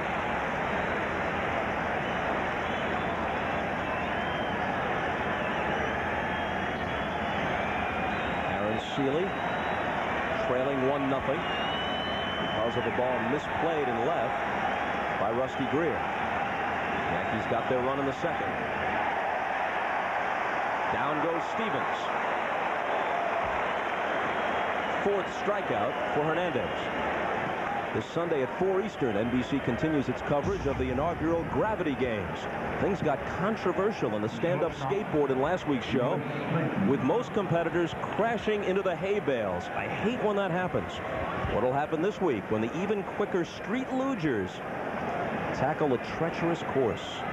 The Gravity Games, Sunday at 4 Eastern, only on NBC. Ever done any color commentary on street luge, Joe? No, Bob. A succinct answer.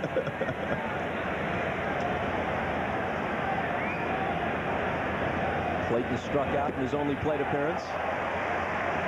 Hernandez throws the fastball by him upstairs. Andy Pettitte will start game 2 on Thursday night here. If there is a game 4 in Texas, they'll give the ball to David Cone.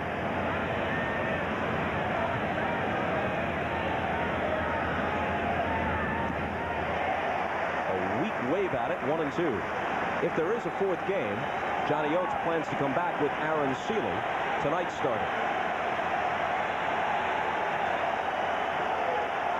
There's the rotation as we understand it right now. Helling and Pettitte in game 2 after a night off tomorrow. Clayton with a fly ball to center. Bernie Williams has it lined up. And Hernandez sets them down in order in the 4th. After 3.5, still 1-0 New York.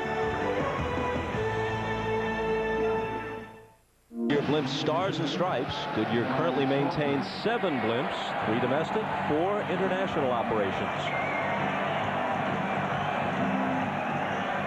State Building, World Trade Center, and the GE Building, our headquarters in Midtown Manhattan. Darryl Strawberry takes strike 1 as he leads it off in the Yankee 4th.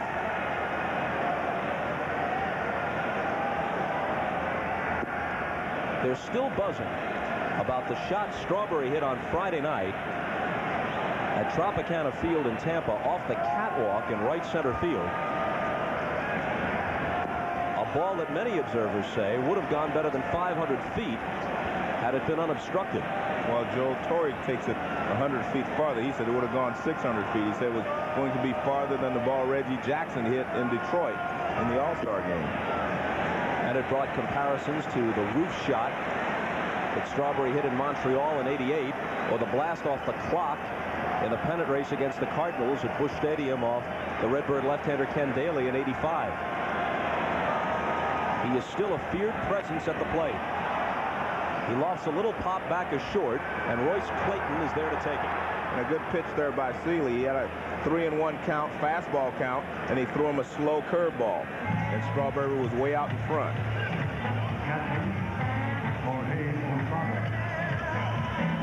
So Straw is now 0 for 2. And Sele will work to Posada.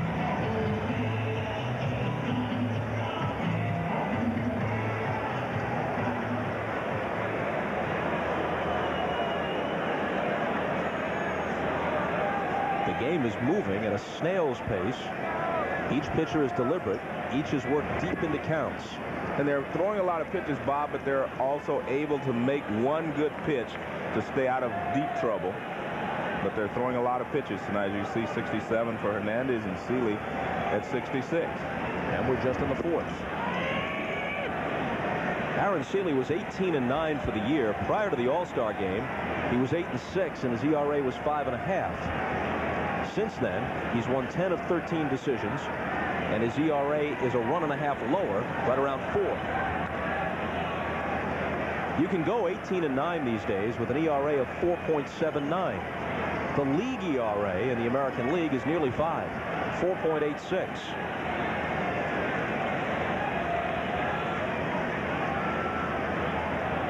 Here's the 1-2. Floats outside. One of the great pitchers' performances of the year was Pedro Estacio in Colorado. He won 17 ball games and with a 5.06 earned run average, but that is great. I mean, pitching in a place like Colorado. In that ballpark, yeah, for sure.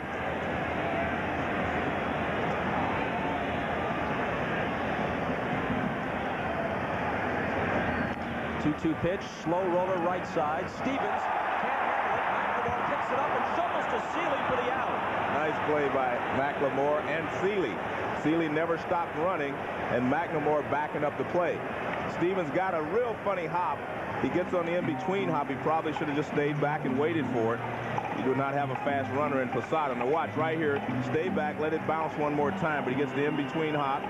Here comes McLemore, and he makes a nice play. The seldom seen 3-4-1. Yeah, 3-4-1. He gets an assist off the heel of his glove. Now McLemore continues on, and so does Sele. They never gave up on the play. Chuck Merriweather calling him out at first base. And now Ricky Leday, who has the game's only RBI. A liner to left that Rusty Greer lost in the lights as it sailed over his head.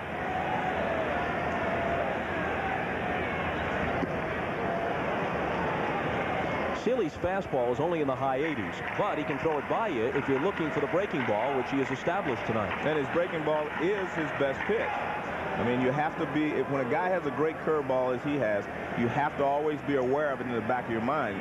When the ball starts upstairs, you think it may break down, so you end up swinging at a lot of high fastballs out of the strike zone.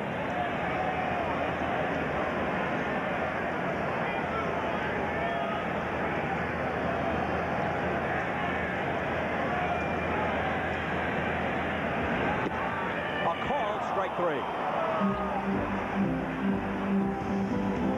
Third strikeout for Aaron Sele. Fourth inning in the books, still 1-0 New York. As we head for the fifth, while there have been some balls hit sharply against El Duque, Ivan Rodriguez has the only 2 Texas base hits. The rest of the team is a combined 0 for 12.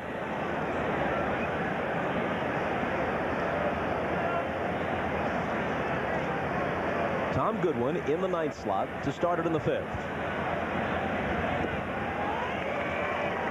Called strike on the breaking ball. The Rangers have a center field prospect named Ruben Mateo, who sat out part of this year with a broken wrist. But he is said to be a legitimate 5-tool player and may be ticketed to be their starting center fielder next season. Goodwin's the incumbent for now, 0-2. Johnny Oates recently had his contract extended, as did Doug Melvin, the general manager of the club. Why not? The results have been there. Despite the losses to the Yankees in the postseason, this is the 3rd time in 4 years they've made the playoffs.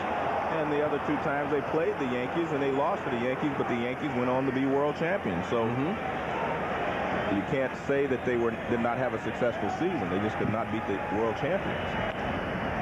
Punch to short. Jeter to Martinez for the out. So now back to the top of the order for Mark McLemore, who's 0 for 2. The veteran second baseman has been bothered by bad knees the last couple of years, but he's feeling friskier now. He actually is in better shape physically than he was in '97 or '98.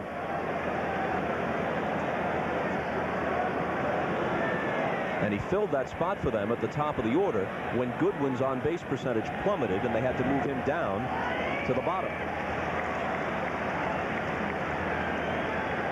One of the things that makes El Duque tough is he throws from so many different angles, whether you're right-handed or left-handed. He started Goodwin off with an overhand curveball. Now he drops down and throws a sidearm fastball to McLemore, leading off this at-bat.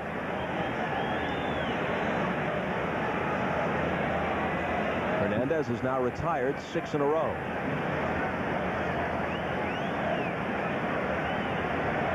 Out of that scissor kick windup, his 1-1 pitch misses. And this ball game begs for someone to take control, because both of these pitchers are, as I said, thrown lots of pitches. They struggle, but they have been able to come up with the big pitch when they've needed it. But you have to show some control out there. Show that you're in command. That'll give your team a boost. And El Duque's trying to do that. As you mentioned, he's had 4 straight hitters he's retired. Well, more than that. 6.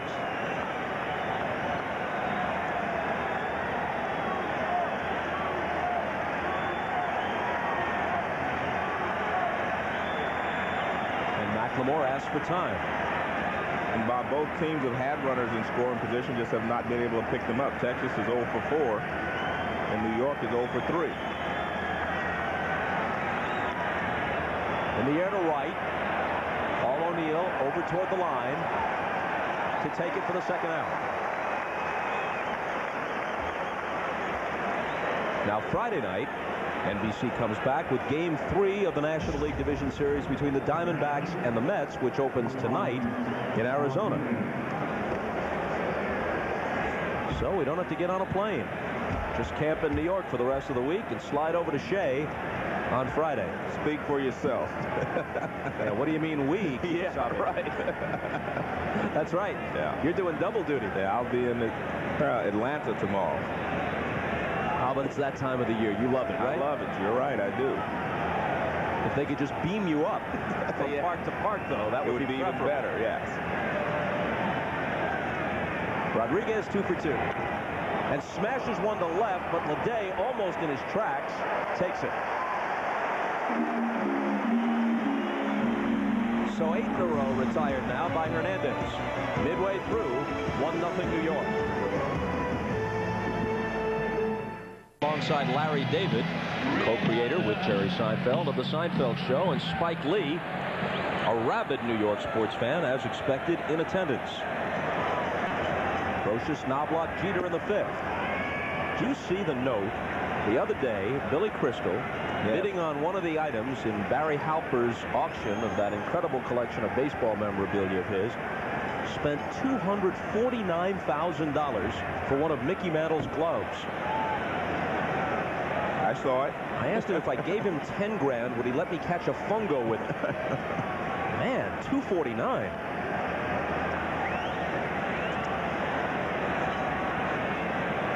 I think my first glove actually cost $2.49 at Woolworths. Not more than that, not much more, I'll tell you. I got a baseball glove when I was a kid, for a good glove, for 15 bucks. Yeah, 10 to 15.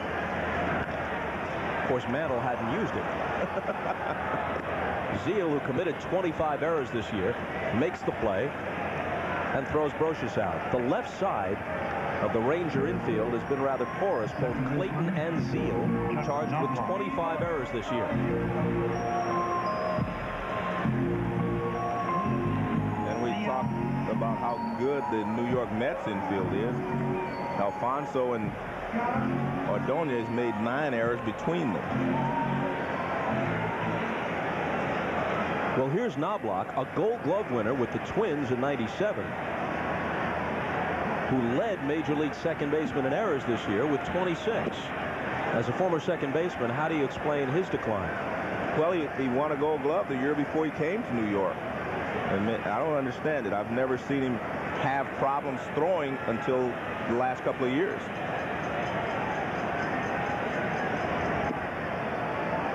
On bang-bang plays, he has little trouble. But when he has time to think about it on a routine ground ball, he's liable to throw it away. It's weird. Not exactly the same as what happened to Steve Sachs years back with the Dodgers, but similar. Well, what was that Yogi Berra said? 90% of this game is mental, and the other 15% is physical. So I would say that it's more obviously a mental problem than anything else. When you have time to think about it, you think about the problems that you have, and you think that, well, I can throw this away. Check swing foul, 2-2. On a bang-bang play, on a double play, you just have to get it and get rid of it. That wound up in the Yankee dugout and got a piece of somebody.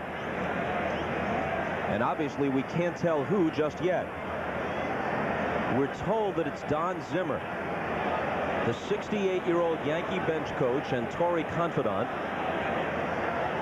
who is not as spry as he once was and couldn't get out of the way of that ball as it sliced into the dugout. It is definitely Zimmer.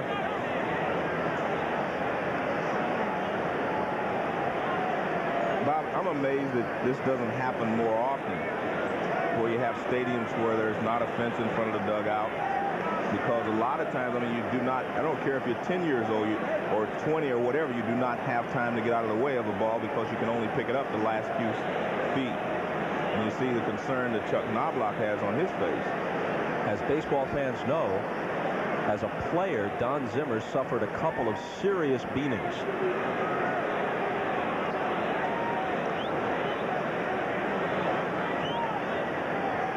The expression on Joe Torre's face speaks volumes. This is one of his closest friends. Obviously, our view is obscured as yours is, and we're not going to speculate about what might have happened, except we can confirm that the ball hit Don Zimmer.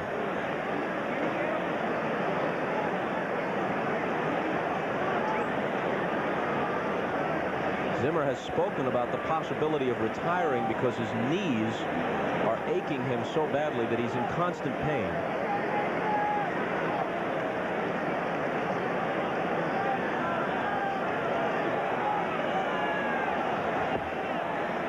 Holding an ice bag, it appears, to the side of his head. And he is conscious. That's a good sign. In the area behind his left ear. One of the most beloved figures in all of baseball, Don Zimmer. And you don't last that long if people do not like you. Just remember that. 51 years. 1949 was his first year in professional ball.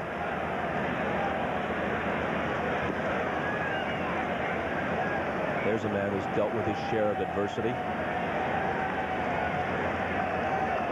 Death of his older brother Rocco, serious illness of his brother Frank, his own battle with prostate cancer. But he said it makes him really appreciate life a lot better now that he's gone through all these things, and he realized that baseball is what it is, a game. It's not a life and death situation.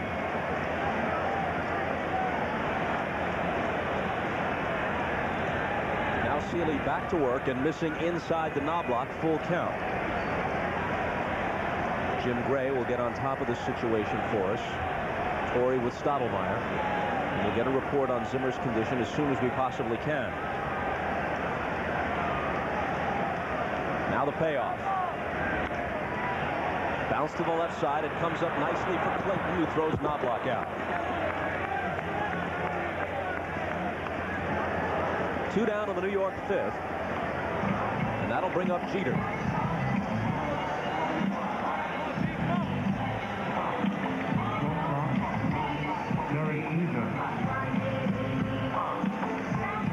Seemed to be very upset as he was going back. Upset not so much about making an out, but about what that check swing liner off his bat may have done to Don Zimmer.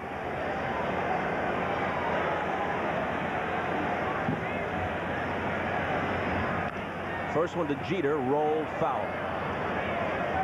He has struck out in his only 2 at-bats against Sele tonight. And the great thing about Derek Jeter, Bob, is he has improved each and every year. And that's what you like to see in a player. You're never satisfied with a great season that he had the year before. And he is the consummate team player. I mean, he only thinks about the team. He says he doesn't care about MVPs. He doesn't care about batting championships. All he cares about is the rings that he helps win with his ball club. He's got 2 of them already. So let me put you on the spot. Jeter, Garcia-Parra, Alex Rodriguez, your choice. Just flip a coin. I think it's very difficult. Depends on the team you're on. Depends on where you're playing. Alex Rodriguez, of course, has more power. Garcia-Parra, perfect in Boston. Derek Jeter, perfect here.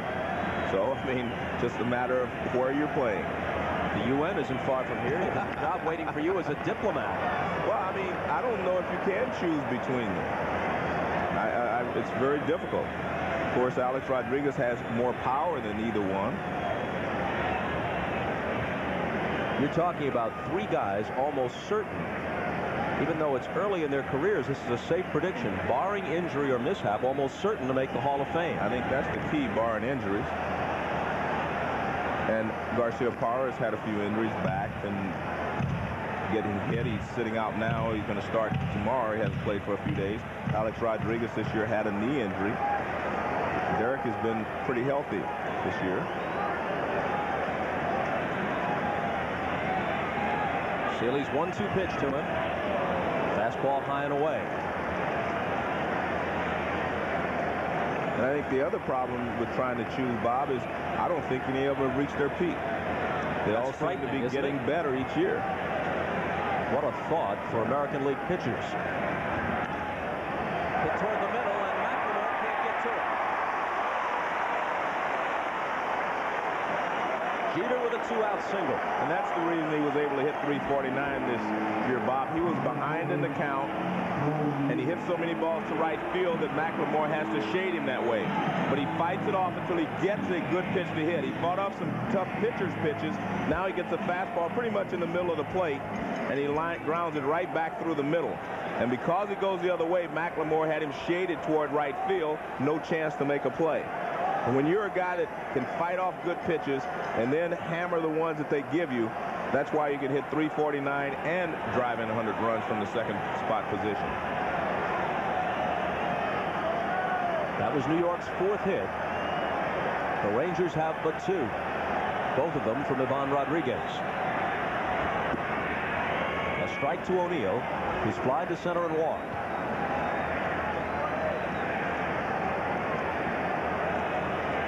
We're only in the 5th, and this game is creeping up on 2 hours long already. And I underline creeping.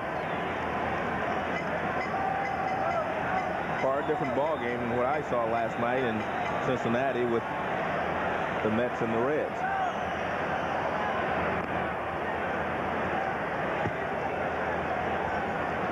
But everything starts on the mound, and last night Al Leiter was in complete control, and neither of these 2 pitchers tonight have been in complete control. They have been able to make quality pitches when they've needed to with runners in scoring position.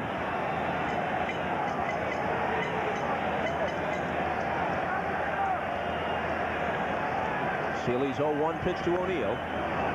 Tapped foul at the plate. You see, Ivan Rodriguez took his bare hand, tried to flip it in front of the plate, hoping that Jim Joyce wouldn't see that.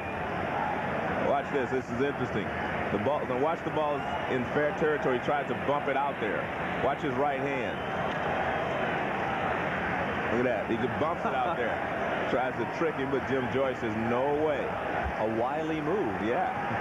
If he picks it up, you know it's foul, but he bounces it out in front as if it's a fair baseball. Not only does he have quick feet, he's got quick hands. And a quick thinker. The 0-2. This is away.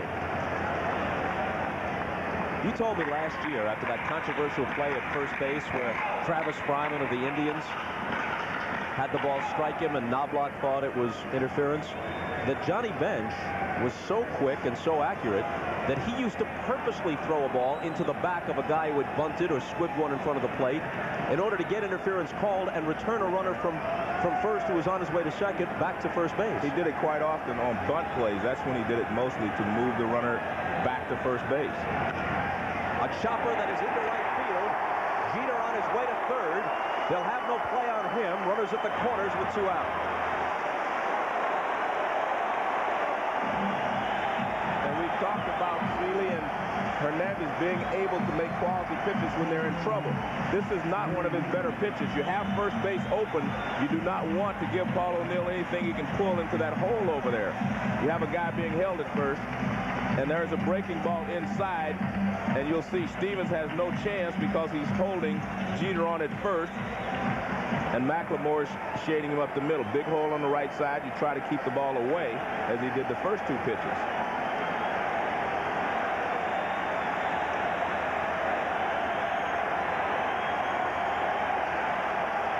Sele, who has thrown only 2 complete games in 33 starts, moving toward 100 pitches in the 5th.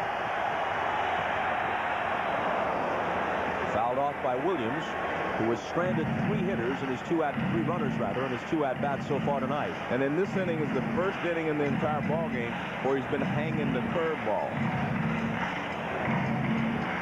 He's been able to keep the curveball down, but we see no one throwing in the Texas bullpen. He's been able to keep the curveball down most of the night, and as well as his fastball.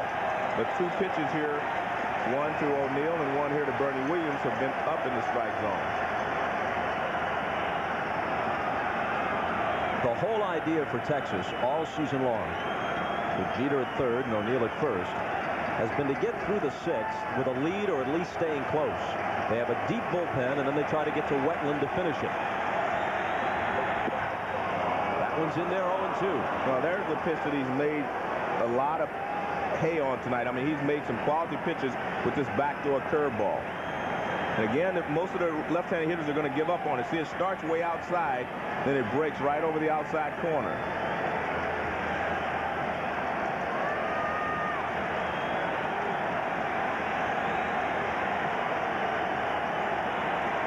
And the 0-2. Blocked by Rodriguez, a ball and 2 strikes.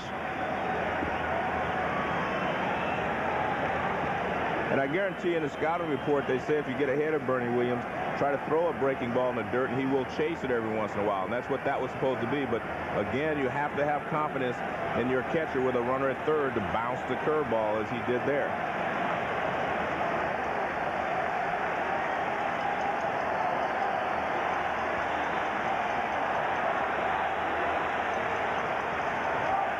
And the 1-2. Rodriguez thought they had Williams struck out. So did Sele. Jim Joyce's opinion is the one that counts, and he didn't agree. Well, you can watch Sele's reaction. He starts this ball off the plate, and he thinks it breaks over the outside corner, and Sele starts off. And a pretty close pitch.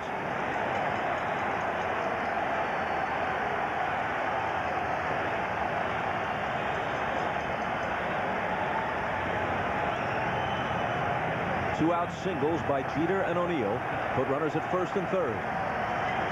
Yankees trying to add to a 1-0 lead in the 5th. And Sele's 2-2 pitch. Full count.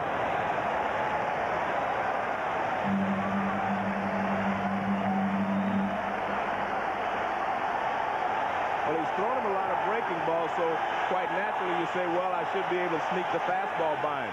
But he tried that earlier in the ball game, and Bernie Williams was right on the fastball. Stevens plays behind O'Neill at first.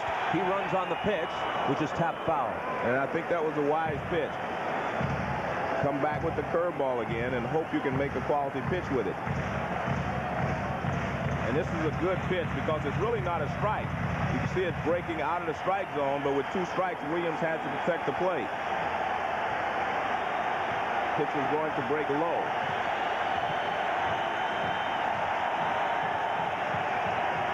Another 3-2 pitch. A drive to center. Goodwin started in, now goes back. He won't get to it. Off the base of the wall. Jeter scores. O'Neill scores. Williams pulls up at second with a double of a Yankee lead. Jumps to 3-0. Well, he decided to try to sneak the fastball by him, and he couldn't do it. He had thrown him a couple of quality curveballs. Williams spoiled him, but here he tries to throw a fastball by him, and Williams hammers it to center field. This is what happened in the first inning, although he didn't hit it out.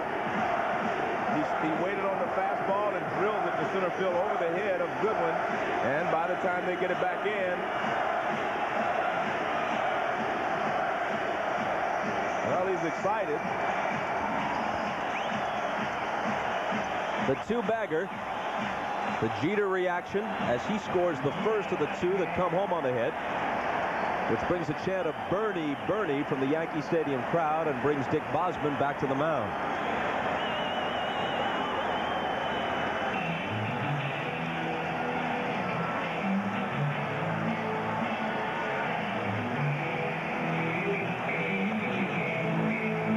Venafro is the lefty.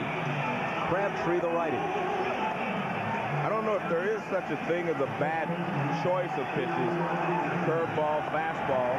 He was throwing a lot of curveballs to him, so he always figured to sneak a fastball by him, but he got the fastball up and out over the plate.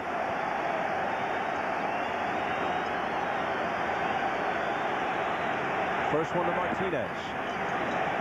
Off speed and ball 1. Tino is singled and grounded to short.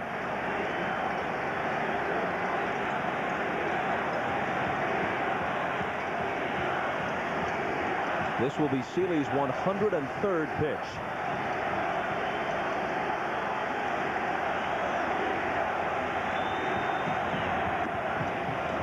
2-0.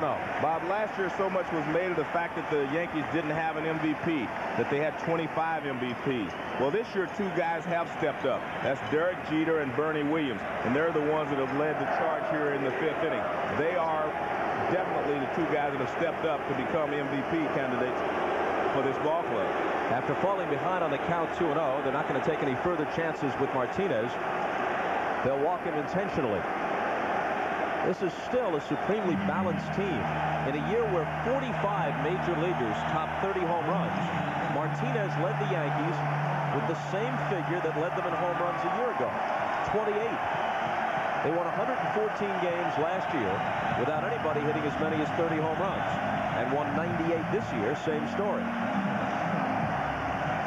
But they have definitely had two guys to step up and lead them this year.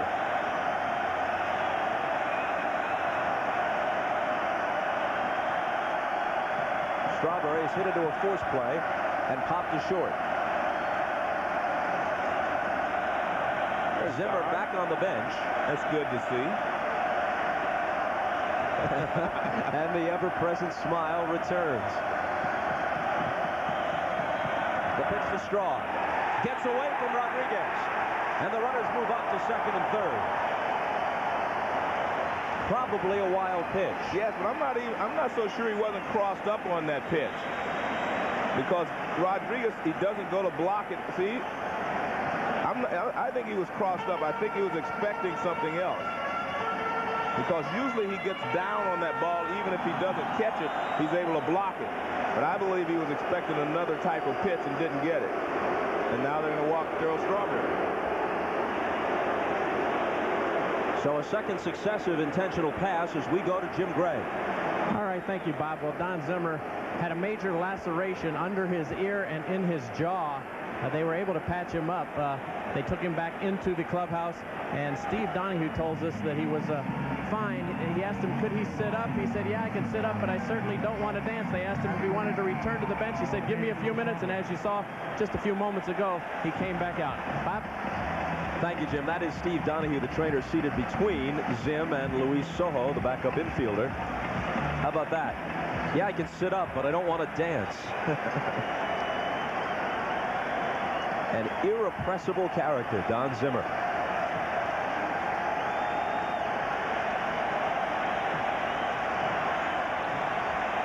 Well, if Sele doesn't retire Posada, the flickering chances of the Rangers will be just about snuffed out. The Yankees are a base hit away from breaking this open.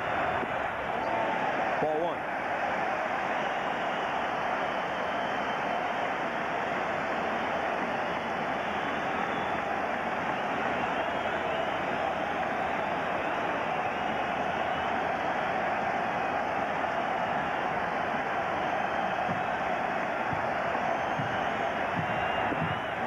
Down and in, 2-0.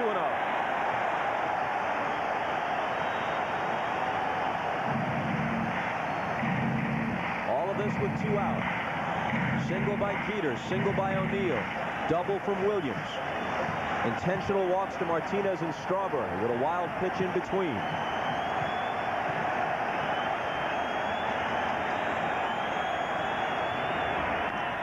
A liner to left. Rusty Greer has it. The Yankees score 2 and leave 3, and after 5, they lead Texas 3-0. Innings of playoff baseball against the Yankees, the Texas Rangers have managed 1 run. Shut out twice in the 3 games last year in the division series, and they lost the middle game 3-1 and down 3-0 as we enter the 6th in the opener of this series. He doesn't look like a man who's enjoying himself, does he? Well, they've had some opportunities tonight to score runs. They just have not been able to get the big hit in clutch situations. And now it seems that Hernandez has settled down. He's retired the last 8 hitters in a row. Hernandez's history is that he gets stronger as the game moves along. Opponent's batting average against him actually is lower from his 75th pitch on than it is at the beginning of the game. And he's right around 80 pitches now as he works in the 6th.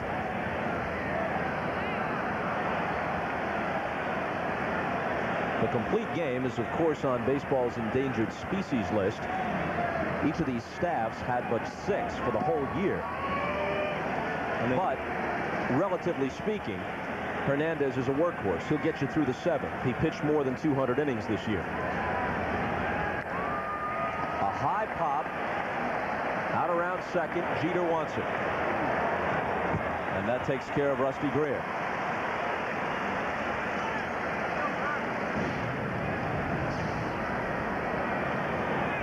Division Series action continues tomorrow. 2 games on ESPN with a game on Fox in the middle. Astros beat the Braves today 6-1. They beat Greg Maddux in the process. Mets and Diamondbacks played their game 1. And less than an hour from now, out at the Bob in Arizona. The Bank One ballpark. They call it the Bob out there.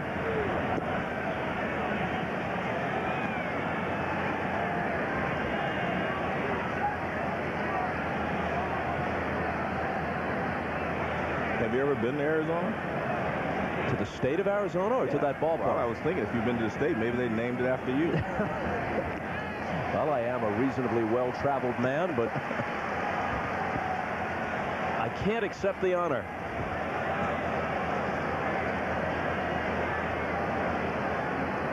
Bank One ballpark. B.O.B. 1-1 to Gonzalez. Sliced foul. Each time he's come to the plate in this game against Hernandez, there were 2 men on. He struck out swinging in the first. Then he was robbed of a hit and of at least 1 RBI on a sliding catch in right center by Bernie Williams in the 3rd. 2-time MVP, 96 and 98. With numbers this year that sound like an MVP, 326, 39, and 128. But it's a crowded field in 99. With those numbers, he doesn't even get a top 5 mention. Probably not. That's amazing. I mean, to have those types of numbers and have so many guys kind of ranked ahead of you. Look at those numbers. 326, 128, 39, 603 slugging percentage. All of those figures would likely have led the league with the possible exception of the 326, which would have been close a decade ago. But offense has exploded all around baseball. 2-2. Now here's one measure of that, taken from the other side. El Duque's ERA is 4.12.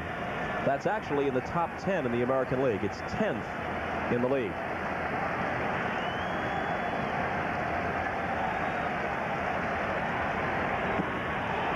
Check the swing. They check it first. Chuck Merriweather says he didn't go around, full count. Now that puts what Pedro Martinez did in perspective. His ERA was nearly 2, and the league ERA is almost 5.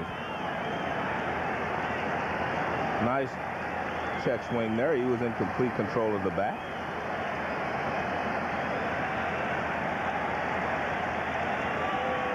And the 3-2 pitch. From the sidearm angle, he misses. And Gonzalez draws a walk. I'm not sure Gonzalez took that pitch because he thought it was a ball. I don't think he could hit it. That was a nasty pitch. And it snaps a string of 9 consecutive Texas hitters retired. Well, he drops down, and you can see Gonzalez is already gone. But it is clearly off the plate. You know, the year that Pedro Martinez had, Bob, I mean, could arguably be one of the best year ever, considering all the other facets where guys are driving in runs, scoring runs, and, you know, and being more difficult to pitch in today's situations. And he's pitching at Fenway Park in a DH league. Yeah.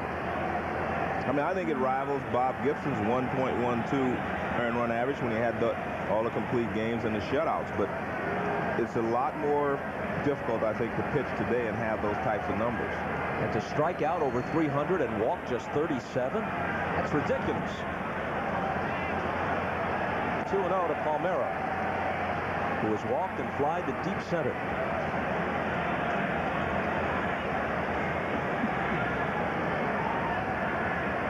One thing with the Texas Rangers, are always one swing from being back in the ball game. A liner speared by Martinez, a brilliant play, and he turns it into a double play. That ball was blistered by Palmeiro, but Martinez turns it into 2 outs and ends the inning. This was ticketed for right field corner, a double. Great catch there by Tino Martinez, and it's an easy double play. I mean, watch, he's up in front of the bag. Look how close he is to the hitter. He has to react very quickly. Leaps up, makes the catch. Now watch this reaction from both Orlando Hernandez and first Rafael. Rafael drops down, and Hernandez is saying, yes, we got him. So the Rangers, in need of a break, can't catch one. And Lede, who's doubled, produced the game's first run, fouls it back.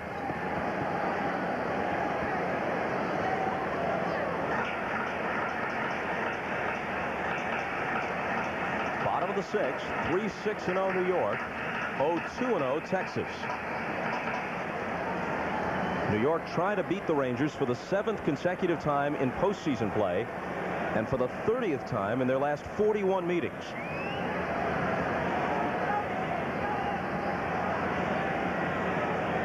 Lede, Brocious, and Knobloch in the 6th.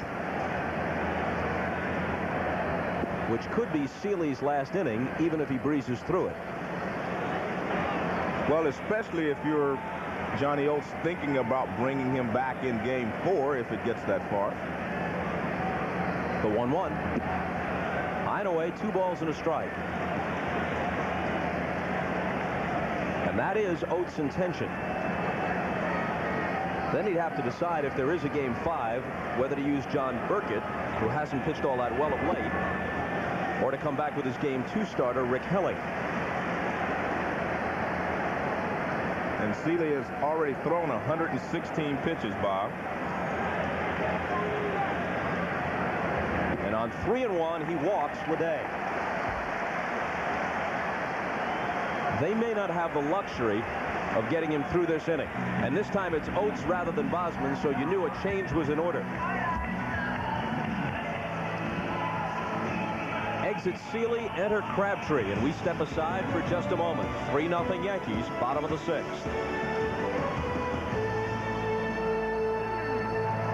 3-0 score, and of course he's responsible for Lede, who's at first base. With nobody out on the bottom of the 6th as Tim Crabtree takes over.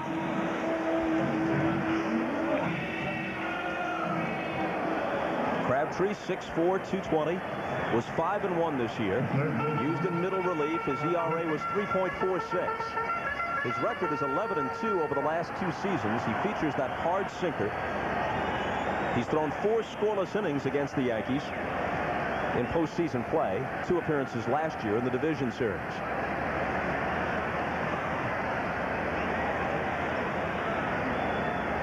Brocious is 0 for 2. Squares to bunt and sends it foul up the first base line. This is one of the reasons the Yankees won so many ball games last year. When they get you down, they try to add on. They don't go for the jugular, so to speak, but they're just trying to get one more run here at home and go into the 7th inning with a 4-run or more lead. I think that's a great play there by Joe Torre to try to just get one more run. Willie Randolph, the coach you saw at third, flashing signs to Brocious. Jose Cardinal on the lines at first for the Yankees. Jim Gray told us before the game that Crabtree was one of the Rangers bitten by the flu bug.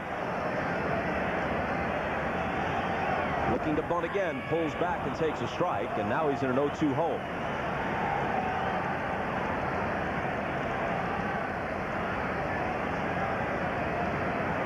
As a fellow second baseman, you can appreciate the career that guy had. Now the Yankee third base coach, Willie Randolph. A winning player, a classy player. And a very intelligent player. I think one of these days he's going to be a manager in the major leagues. Soon.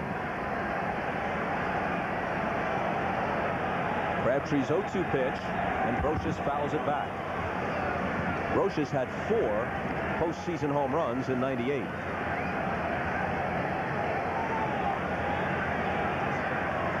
Bob Brocious is the kind of guy, if he can work you into a hitter's count where it's 0-1, you know, at 1 ball, no strikes, 2-1, and you give him the fastball, he does not miss it. But if you can stay ahead of the count, you can handle him pretty easily. Looking to bunt on the 0-2 pitch, and he gets it down. Stevens fields it. McLemore covers. And a 2-strike sacrifice bunt executed by Brocious. And I tell you what, that was a very good heads-up defensive play by the Texas Rangers. You do not expect the guy who drove in 98 runs last year to bunt with 2 strikes. He squares around, drops it down. Great bunt there. And you can see Crabtree was not going to be able to get over there. But a good play there by McLemore and Stevens. See, everyone is caught a little bit off guard, but they react very quickly, and Stevens is able to get the ball to McLemore in time to retire Brocious. Good heads-up play defensively by the Rangers. Which brings up Knobloch, who's 1 for 2 with a walk.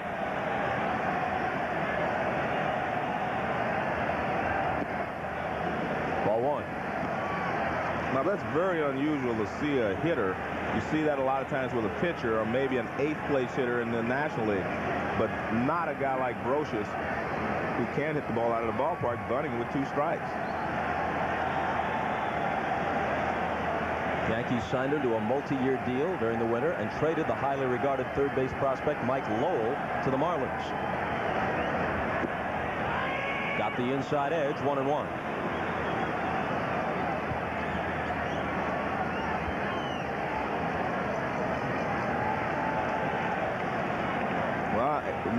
Maybe he missed the sign. Because they're all talking about it. Has to be, because you can't be upset with what he did. He did it perfectly. No one's upset. I think maybe he missed the sign. Maybe it turned out all right. He thought the bunt was still on. Fouled off, 1-2.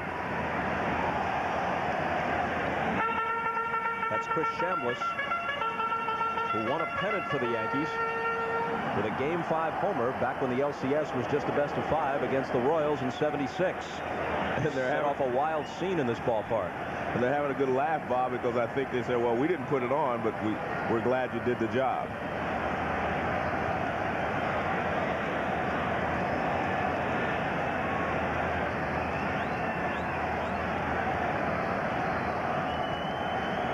A day away from second, Crabtree checks him and brings the 1-2 home. 2 balls and 2 strikes to Knobloch. We have an excellent chance without extra innings for this game to reach midnight.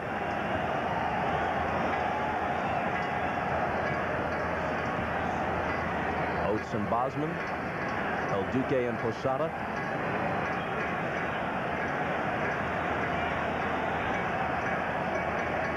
Posada catches every game El Duque pitches.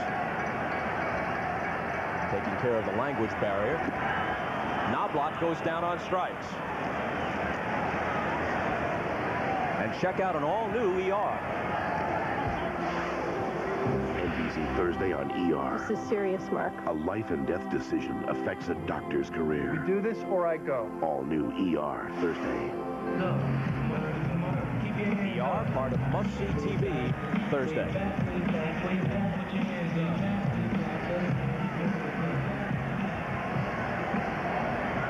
So now it's up to Jeter with 2 out. Struck out twice, then singled and scored.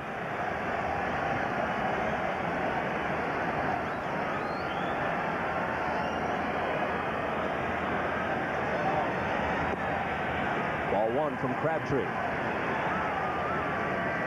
I can't help it, Joe. I see someone named Crabtree. All I can think of is the Little Rascals teacher. Remember Spanky and Stymie? They all loved her. Oh, Miss Crabtree. So much for that bizarre stream of consciousness. 2-0.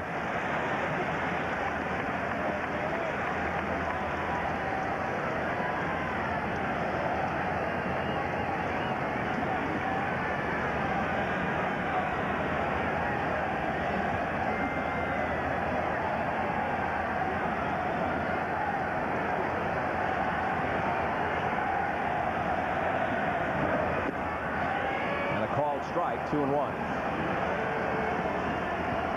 Yeah, Jeter asked Jim Joyce, wasn't the pitch outside? And Jim Joyce shakes his head, no, it was over the outside corner.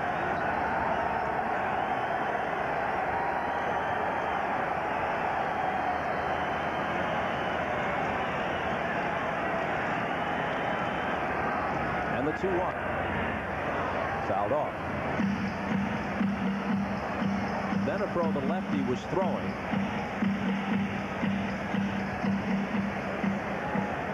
Now he's standing and watching, but they've got him at the ready if Crabtree doesn't retire Jeter and the left-handed hitter O'Neill comes up.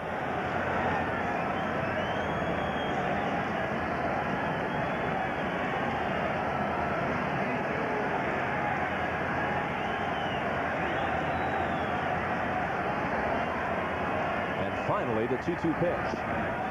Full count.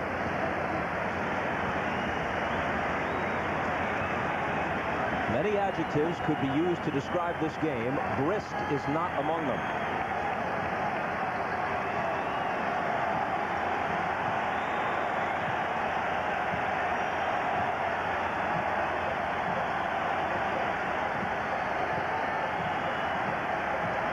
And the 3-2 pitch.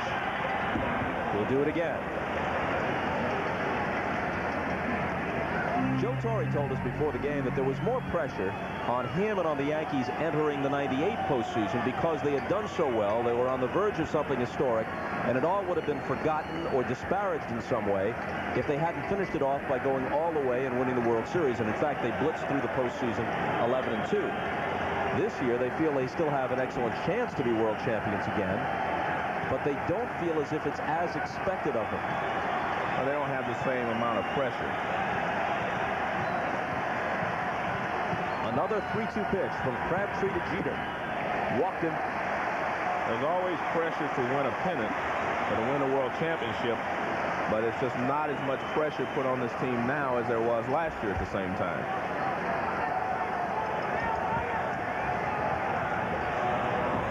Crabtree leaves. Venefro, the lefty, comes on to face O'Neill. We're still in the 6th. Shots from the Goodyear Blimp Stars and Stripes, courtesy of the Goodyear Tire and Rubber Company. Rookie left-hander Michael Venefro has come on. He pitched very well in September for Johnny Oates and Dick Bosman. In 10 September innings, his ERA was 1.80. But the Yankees have treated him rudely in 4 appearances. They've scored 6 runs off him in 6 2/3. That's an ERA upwards of 8 against New York. Short stint for Crabtree. Sele hoping his fate is not sealed tonight and that the Rangers can rally. O'Neill with 2 on and 2 out. The Rangers can stay close. They're always in the ballgame. They can put numbers on the board. Roll foul, just foul. That would have scored at least 1 and maybe more.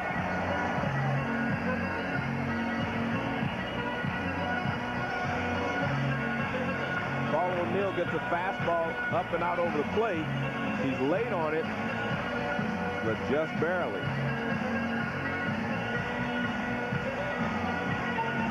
Very unusual delivery for a left-hander from Venefro. Sidearm almost submarine.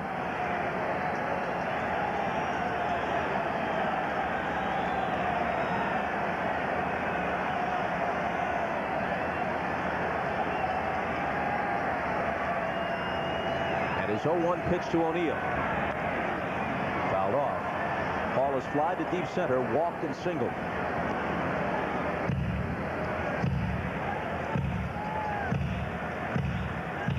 O'Neill hit .285 overall, but only .190 against lefties this year. And that's very unusual. He had been able to handle left-handers well the last few years. And that's the reason he didn't hit .300 here for the first time since he's been a Yankee.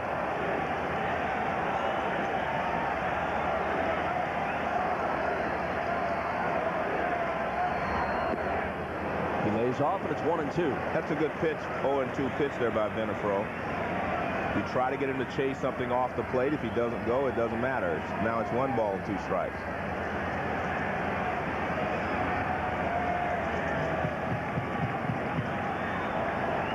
Benefro, a relatively little guy by today's standards for pitchers, 5'10", 180. Hardly ever see a pitcher under 6 feet tall these days. 1-2 pitch. Slash toward third, and Sele can't handle it. 1 run scores. It's 4-0 New York. Diving into third is Jeter. Leday comes across with the run that makes it a 4-run New York advantage. Sele made 25 errors this year, and that one ate him up. Well, this breaking ball's in the middle of the plate. Now watch, he tries to get his body in front of it instead of backhanding it, and he gets away from it. That's a very tough play because the ball's on him right away. I think he had a better chance of backhanding this ball. See how he tries to get his glove over in front of it. You have a better chance of backhanding that ball, maybe knocking it down.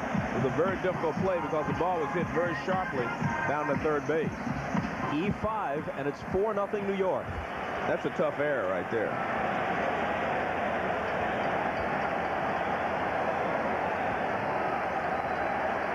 Now Bernie Williams, whose long double back in the 5th scored 2. Switch hitter turning around to bat right-handed.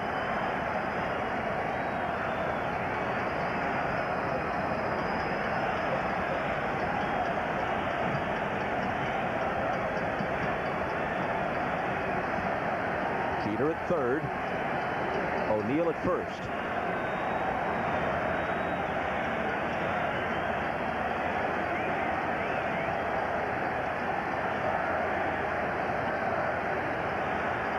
And the 1-0 pitch misses.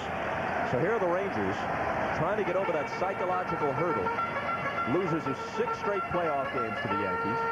29 of their last 40. And in the last 33 innings of postseason play, Johnny Oates' team has scored exactly 1 run and now trailing 4-0 in the opener. And only a few innings away from looking at Mariano Rivera if Torrey needs him. Called strike, 2-1.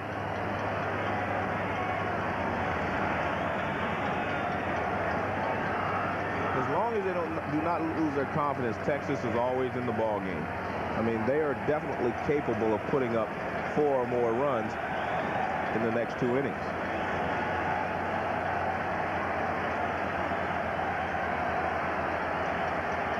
Williams waits on the 2-1 pitch, and here it comes. In the air to right. This ball is on its way. This ball is gone.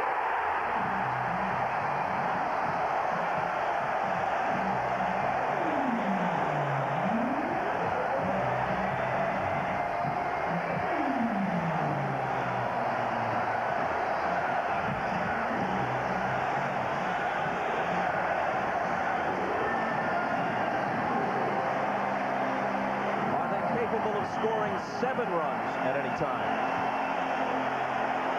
Well, it's just more evidence of the fact that this year Bernie Williams and Derek Jeter have really stepped up big time for the Yankees. Fastball away, and Bernie has always been strong enough to hit the ball out right-handed. He was always a stronger hitter from the right side than ever before, but because he doesn't get a chance to hit from the right side nearly as much now, he's become a much better hitter from the left side. Curtain call for Williams, who was 0 for 11 against Texas in last year's playoffs. Yankees swept anyway. But tonight, he begins the series with 5 RBIs. 2-run double, 3-run homer. And last year, Derek Jeter was 1 for 9 against Texas. And he has been on base a couple of times with a base hit and a base on balls. A called strike to Martinez. Even for a right-handed hitter, in this case a switch hitter from the right side, Williams, that porch in right can still be inviting. Well, he has never been a pull hitter from the right side anyway, so he can take advantage of that short right field fence. This one's popped up on the infield. Stevens puts an end to the New York 6th, but far too late from the Rangers' perspective. The Yankees score 4 and lead it 7-0, headed for the 7th. As the Yankees, you can't give them extra outs, you can't give them extra opportunities. 4 unearned runs on 1 hit in the inning, just the Williams home run. And on top of that, you're not putting any pressure on them by making them have to come from behind ever in a ball game. Texas has never been ahead of the Yankees in the last 6 games that they have played, and that really hurts. I mean, we don't know if the Yankees can come behind. At least Texas doesn't know it. They have not been able to put in any pressure on the Yankees. The Yankees have had everything going their way for in the last 2 series. It's almost astonishing Yes. that a team as power-laden as the Rangers has been so thoroughly throttled by the Yankees in 7 consecutive postseason games. Especially the last 4 in 98 and 99. And Bob, if you take a look at tonight's action, Ivan Rodriguez is 2 for 3. The rest of the ball club is 0 for 16. Look at those numbers, 0 for 16. So now El Duque staked to a 7-0 lead. And he was actually starting to throw the ball better anyway. Zeal pops one into shallow right. Knobloch back, O'Neill in. It should be O'Neill's ball, and it is.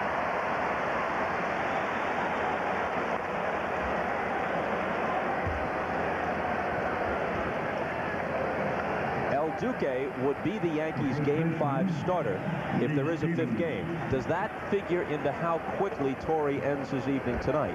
I think the only way it figures in, Bob, is if he continues to throw well here in the 7th inning. You may decide, well, he's throwing well, he's found his rhythm. Now it's okay to take him out of the ball game.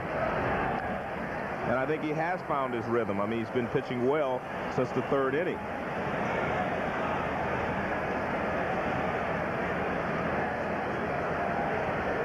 There's Mel Stottlemyre. He has the counter in his hand, so he knows that he's thrown 95 pitches. Quickly ahead of Stevens, 0-2. And you can see a little different approach by Hernandez. He's throwing fastball, trying to get ahead, and he is getting ahead. When you have a 7-run lead, it takes 7 solo homers to tie you. So you want to make sure that that's the way they earn them. They have to hit the ball out of the ballpark. You're not going to walk anybody.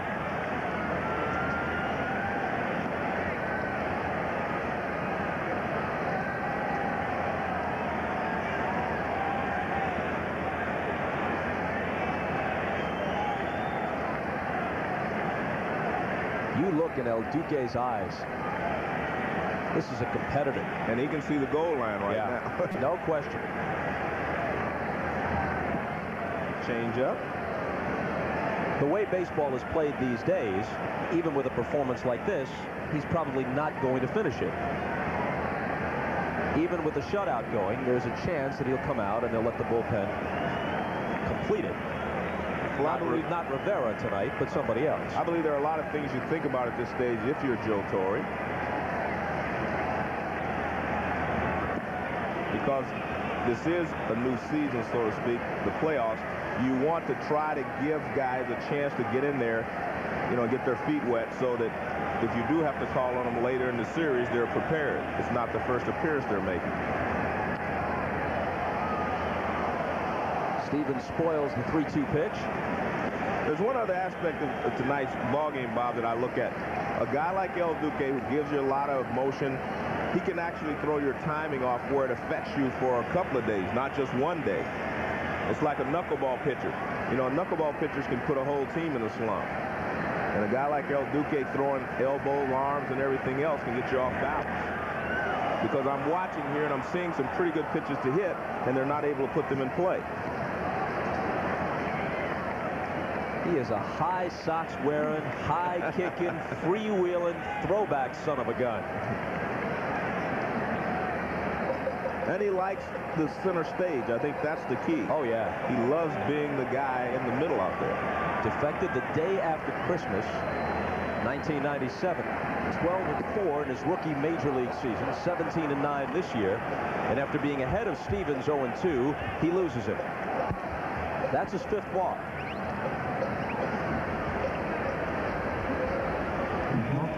If you're just joining us, Don Zimmer was hit by a foul ball off the bat of the Yankees' Chuck Knobloch a few innings ago.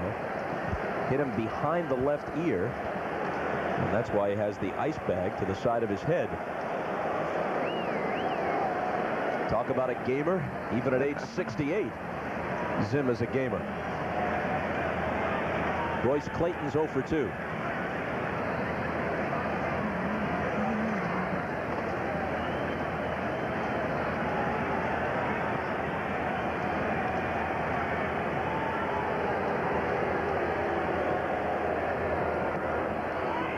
And he drops the breaking ball in there. Clayton had given up on it.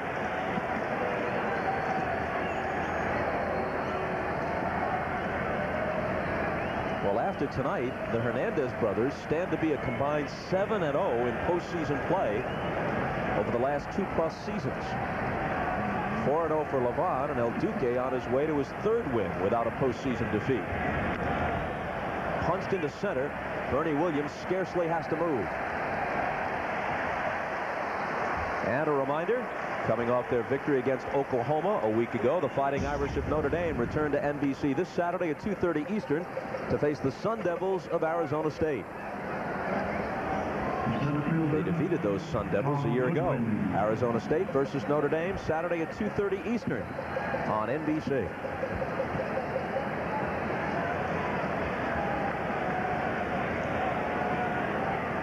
So here's Goodwin.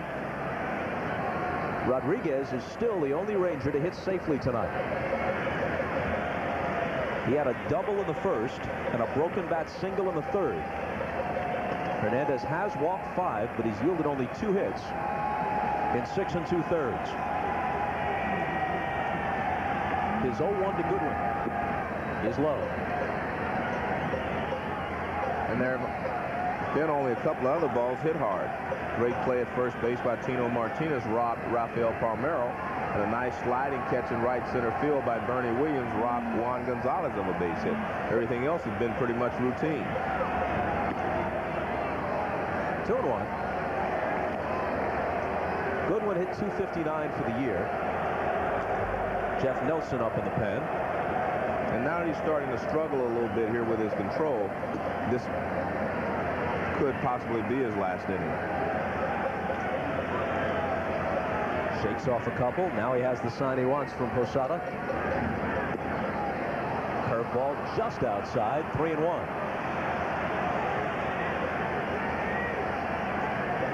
Well, Joe Torre and Mel Stottlemyre talking it over.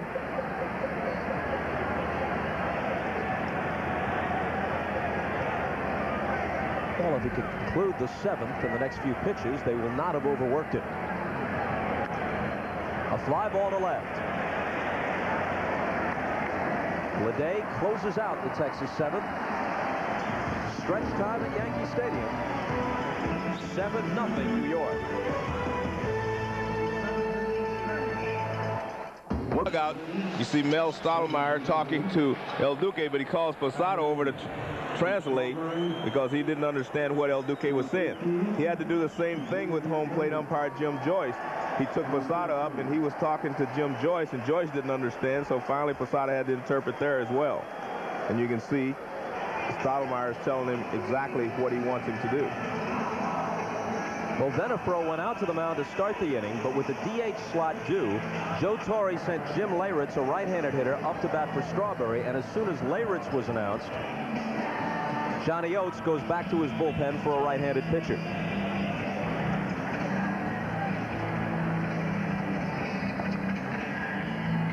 Well, he trails 7-0, but Oates hasn't stopped maneuvering. Well, you have Darryl Strawberry, Posada, and Rick Leday, who is left-handed also, and Posada, you could switch him around to the right side, but he's concerned with Leyritz. We'll step aside for a moment. Back to Yankee Stadium with New York leading Texas 7-0 right after this. The Yankees cleanup man truly has cleaned up tonight. Huge night for Bernie Williams. 2-run double, 3-run homer. 7-0 New York. Danny Patterson, 28-year-old right-hander, in his 4th major league season, all with the Rangers, out of the bullpen. Leyritz batting for Strawberry. Leyritz, as you may know, has been a spectacular postseason performer. in 58 playoff and World Series at-bats. He has 7 home runs, almost all of them clutch.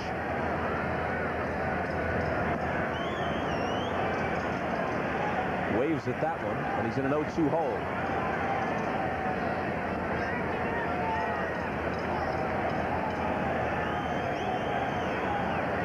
Despite the 5.67 ERA, Patterson 2-0 this year.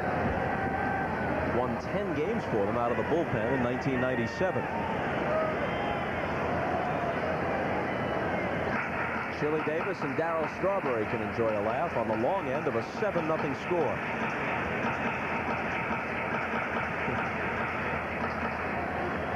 Charles Chili Davis on the right. 350 career home runs and better than 1,300 career RBIs. Kind of snuck up on people, speaking of Chili.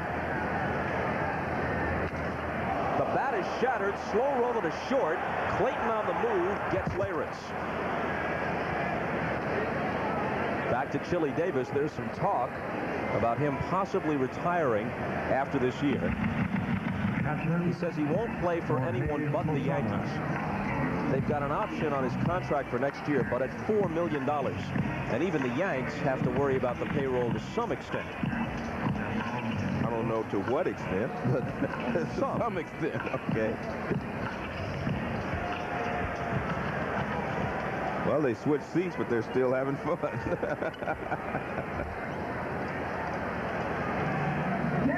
I guess in their minds you could term this as a laugher. There's Chad Curtis. You won't find any expressions to match those in the Texas dugout.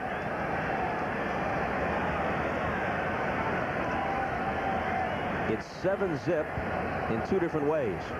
On the scoreboard tonight and in the last 7 postseason games between these teams. A strike to Posada. A little different attitude on the Texas Rangers side of the field.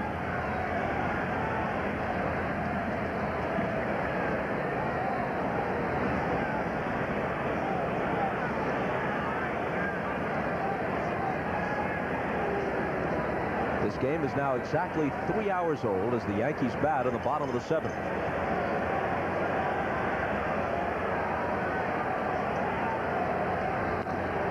Posada slices one to left. Greer on the move, can't get to it.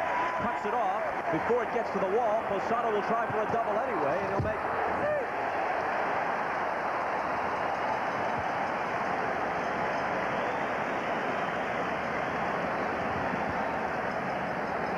Good hitting there by Posada. He takes the sinker and goes the other way with it.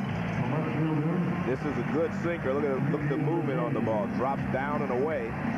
And he does a good job of going the other way with it. And Rusty Greer cannot cut it off in time to hold him to a single. And the relay back in, and Royce Clayton will give a quick shot to second, but sliding in safely is Jorge Posada. Leday's 1 for 2 with a walk. Patterson misses outside. Joe, what do you think of this first round scheduling? In order to accommodate television, there are some odd off days. These 2 teams will be off tomorrow and then again off Friday between games 2 and 3. But if there is a 5th game, they'd have to come back from Texas Sunday night to play here in game 5 Monday. Well, if you're a player, you would like to start the series, play the first 2 games, go to the opposing team's field, play the 2 games there, and then travel back here if necessary on an off day. But they have changed the way it's set up. But a lot of that, I think, has to do with the way they did it to accommodate the wild card and the team with the best record. Leday skies one to left center field, tosses the bat aside in disgust as Greer squeezes it. Well, what this scheduling allows, I don't know if it'll happen at all this year, but for example, last year, Kevin Brown, then with the Padres, was able to start and win 2 of the first 3 games for San Diego against Houston. Now that's a distortion. Well, it does play into the hands of a team that has one big horse. Well, it gives him a chance to use him a couple of times and maybe even 3 times in a series. Now it'll be Brocious. Bat in one hand, ice pack in the other. Don Zimmer armed for action. I'm beginning to suspect he has a transistor radio in there. Listening to John Sterling's radio call of the Yankee action.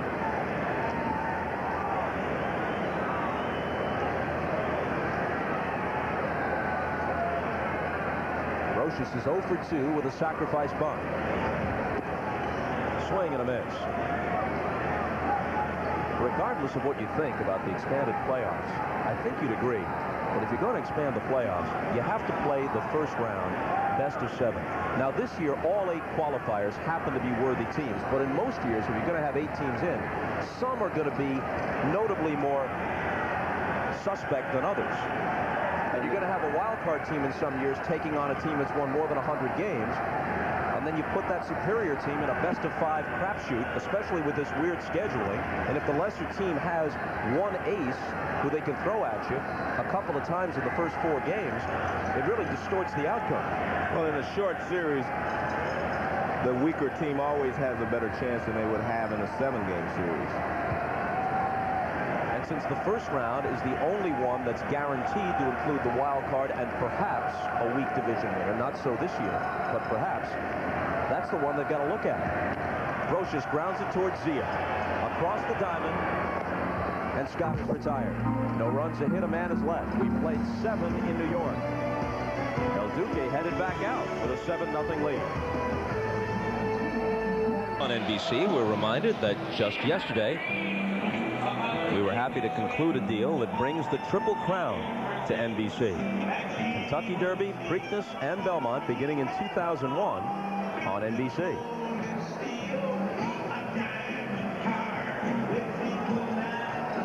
Well, Joe Torre said yesterday that it was a real toss-up as to who would start this series. He said, I could have picked it out of a hat. Certainly reason to go with David Cone, who's been a superb postseason pitcher. To go with a 5-time Cy Young Award winner, Roger Clemens, even though Clemens has had an off year by his standards. Or to go to El Duque. No one's going to criticize his choice after tonight. Hernandez working into the 8th. And starting McLemore with a strike. And he also felt like Hernandez and Andy Pettit pitched better here in front of the home crowd. David Cone, Roger Clemens can handle whatever comes up on the road. He felt like they were better prepared to pitch on the road. El Duque likes this Yankee Stadium crowd, and so does Andy Pettit.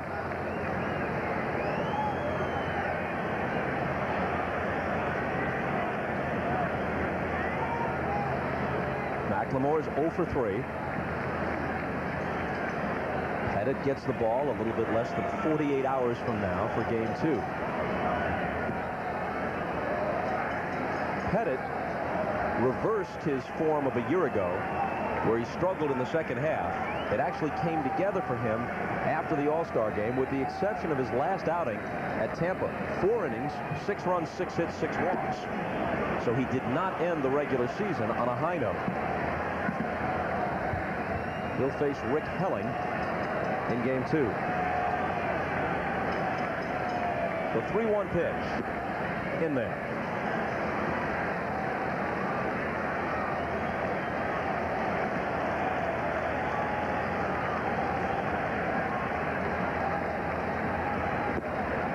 But he loses him. That's the 6th walk issued by Hernandez.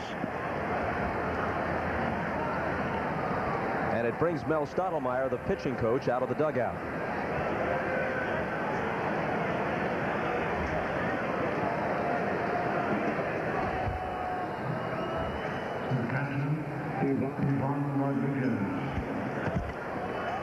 Ivan Rodriguez will be the hitter, followed by Rusty Greer and Juan Gonzalez.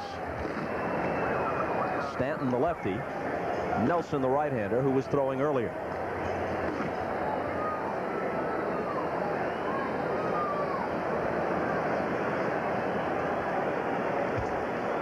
It seems as if Hernandez understands what Stottlemyre is saying, because Posada is just listening. He's not interpreting. Just as Jim Joyce arrives to break it up, Stottlemyre turns and heads back for the dugout.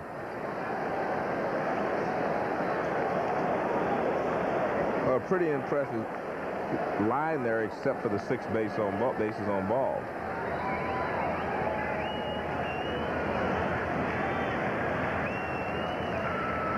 Ivan Rodriguez has doubled, singled, lined hard to left. This was the 5th straight year that he topped 300. And he'll win his 8th consecutive Gold Glove. So he's always been terrific. He's always been an all-star. But this is his best year all round. And part of the reason may be that this was the first time he didn't play winter ball. And as the season moves along, especially in the heat of Texas, you can wear down a bit. Even a guy like Rodriguez. That didn't happen to him this year. Back to the mound. El Duque, who's a superb fielder, gets the force on the first. Double play. Once he delivers the pitch, he becomes a 5th infielder. That's how good he is. And as you said, he's an excellent defensive pitcher. Once he gets into fielding position, watch where he ends up. He's prepared. Now watch, he catches this ball, finds the shortstop, throws it a little low, but he gets it there in time. Derek Jeter's able to turn it over, and they get 2.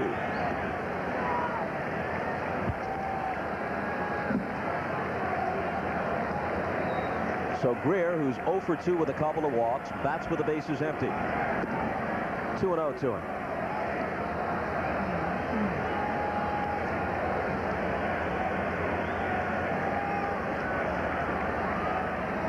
Sele, the Texas starter, did not pitch badly.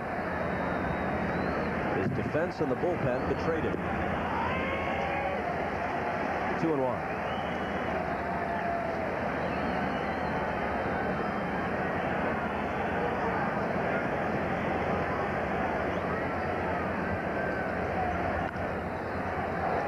Bounce to second. Knobloch charges, throws, and retires Greer. The Yankees are 3 outs away from taking a 1-0 lead in the division series. For the regular season for the first time in their history. The stars of the night thanking and congratulating each other. Hernandez with 8 shutout innings. Bernie Williams with a great defensive play to rob Juan Gonzalez of a possible extra base hit when it was still only a 1-0 game, and the Rangers had 2 men on in the 3rd inning, and then a 2-run double in the 5th and a 3-run homer in the 6th.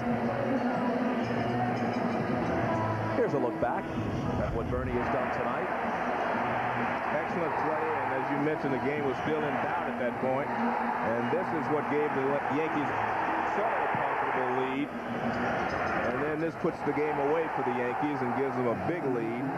5 RBIs tonight for Bernie Williams.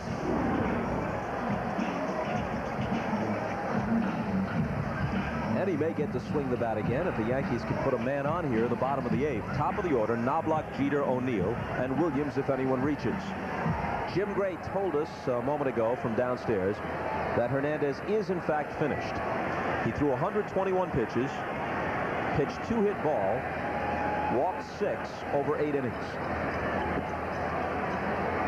Jeff Fassero, the veteran left-hander, who actually had a strong career record, well over 500, ERA about 3.40 for his career coming into this season, and then this disaster, first with Seattle and later with Texas. And the veteran was honest about it. He said this week, "My statistics stink because I stink."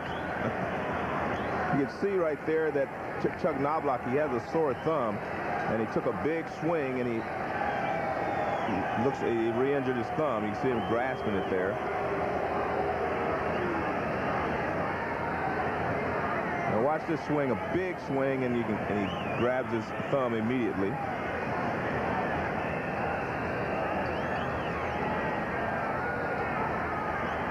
And he's had this problem for, about 10 days now.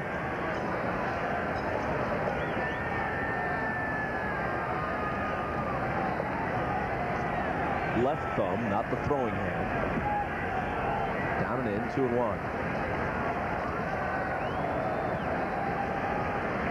Knobloch's 1 for 3 with a walk tonight.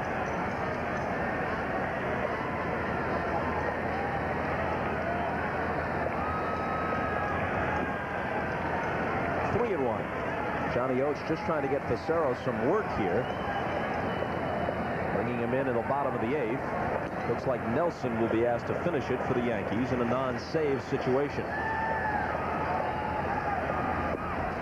That's a strike, full count.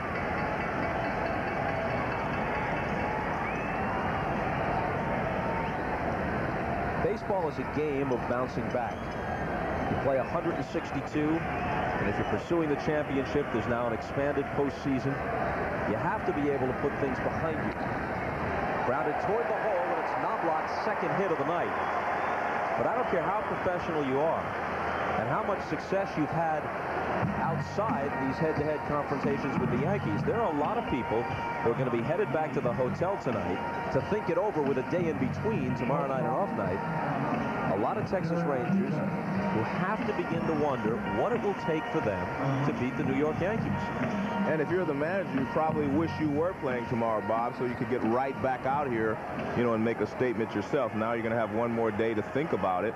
The fact that you have, you know, you came in here thinking, well, we're a different ball club this year, and so are they. But so far, their pitching staff has still been able to hold down your big hitters in your lineup. Although Knobloch can run, with the score 7-0, Stevens plays behind him at first.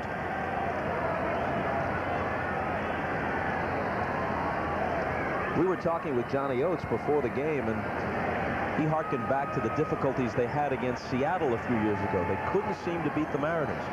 And he actually consulted a Dallas area psychologist and had him speak with some of the players.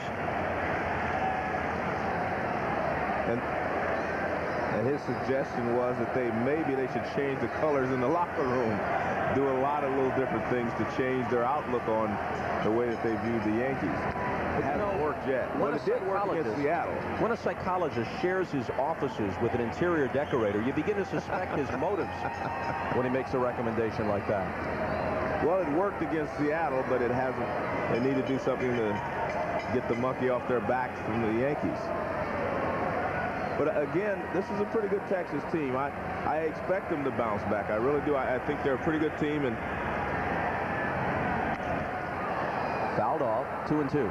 And I don't think that they've had bad games before, and they were able to bounce back during the season. True, it's a lot more difficult in a short series like this.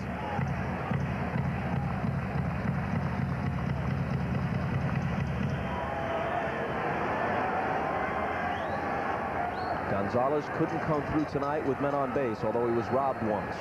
Greer, whom we saw a second before, lost the ball on the lights. That was the game's first run.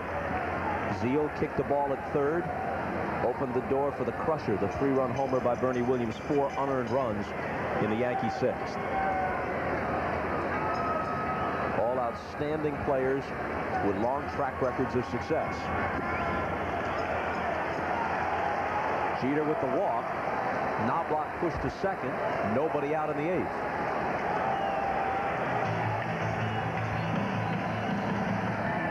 And that'll bring up Paul O'Neill.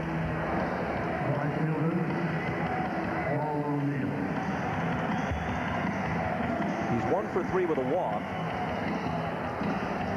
It was his hard-hit ground ball that Zeal couldn't handle just before the homer by Williams in the 6th.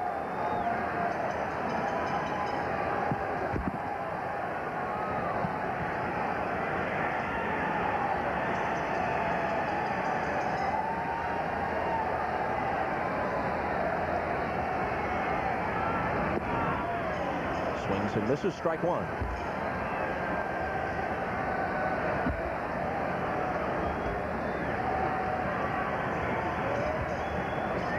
So the Yankees were supposed to be vulnerable, and in fact that may still prove to be true. The postseason is a long haul now that the playoffs have been expanded, but there's no sign of it tonight from Joe Torre's team.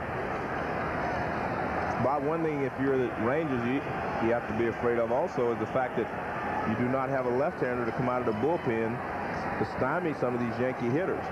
Venafro came in, and he wasn't able to stem the tide. And now Facero, trying to pitch the bottom of the 8th inning, he's in trouble right away. And his 0-1 pitch to O'Neill is in there. Well, they had another lefty, Mike Munoz, who had been very effective, and he's out of the playoffs no matter how long the Rangers last. He injured his foot when he was pulling a new computer out of a box and dropped it on his foot. Well, that's a very bad break for the Rangers and also for Munoz. Well said. No pun intended.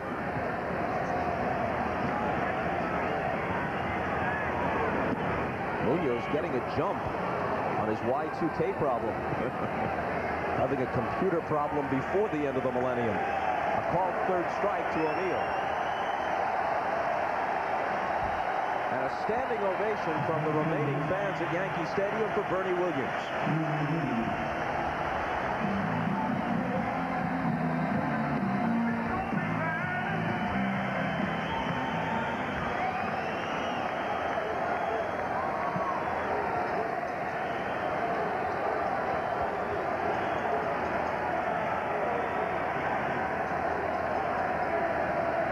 Chance to pad that RBI total. They check it first. No. Ball 1.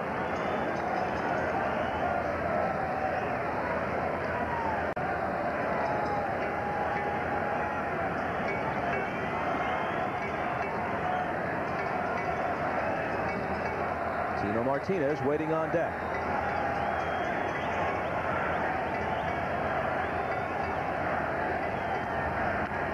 Toward the hole and through for a base hit.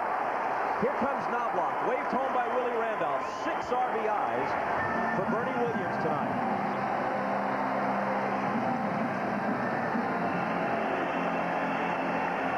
And remember last year against Texas, he was 0 for 11. So he's trying to make up for it in one night. Fastball up, and he rips it in the hole. Good job of base running by Chuck Knobloch to be able to score. And Knobloch, you see, got a great jump on the ball, and he scores easily from second base. So Williams has doubled, homered, and singled in his last 3 trips.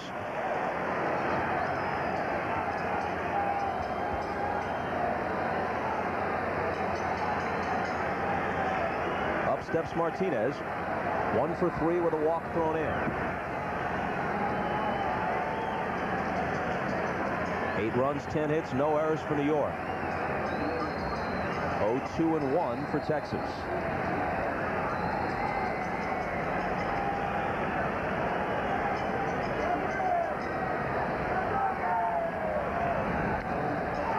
Fly ball right field. Juan Gonzalez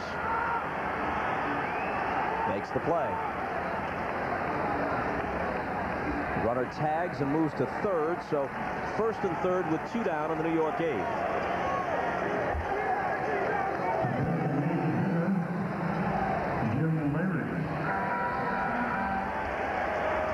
And now the second at bat for Leyritz, this time against a left-handed pitcher.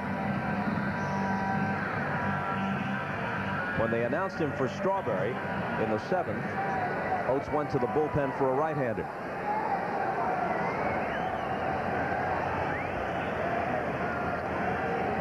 Williams at first, Jeter at third. A run home in the 8th.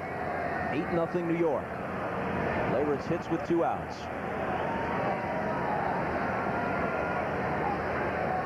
And Joe Torre's getting Jim Leyritz a couple of bats in this ball game. Everything has worked out very well for the Yankees. Even Zim seems to be feeling better.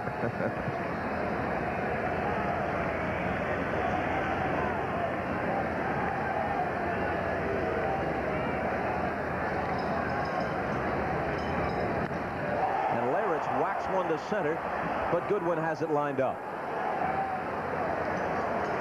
The Yankees tack on another, and after 8, they lead by 8. Nelson will come on to try and finish it with plenty of room to spare.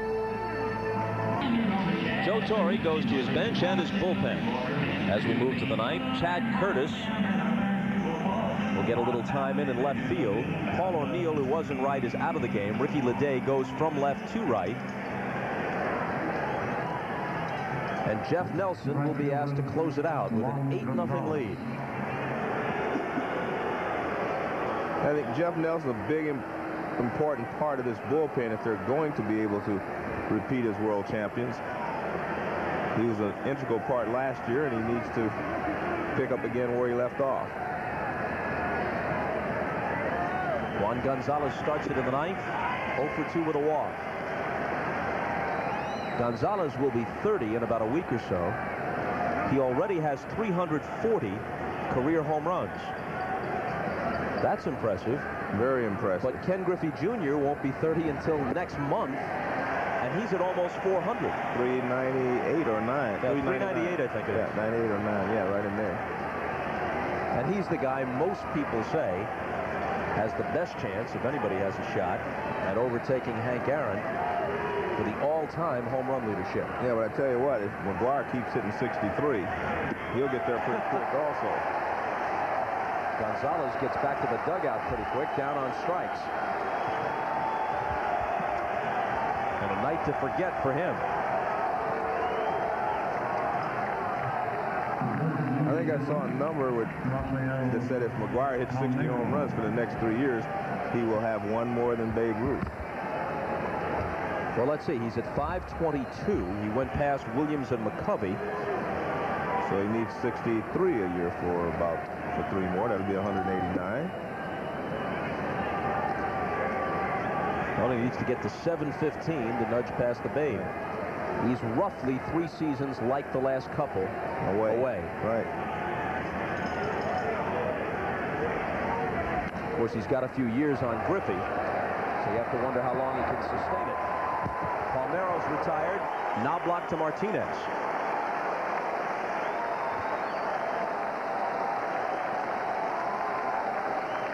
Can't tell by the expression, but he's winning 8-0. Meanwhile, the other New York team has begun its game at Arizona, and they've taken a 1-0 lead on Randy Johnson and the D-backs.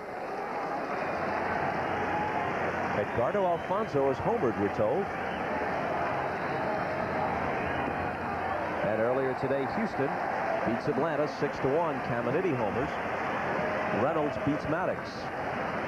A strike to Zeal.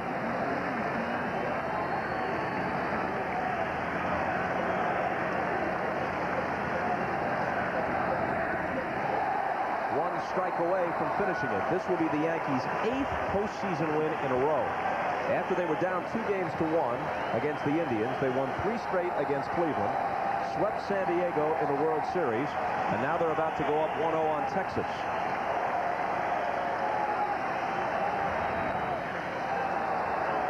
Popped over toward the stands wide of first, no play for Martinez. Well, this may not be as good a team as they had last year record-wise, but you've got Derek Jeter, who is a better player this year than he was last year. You have Derek Jeter, who's better. You got Bernie Williams, who looks like he's better. A couple of guys' numbers fell off a little bit, but I mean, they're still a very, very good ball club, and they're a very intelligent ball club with a lot of experience.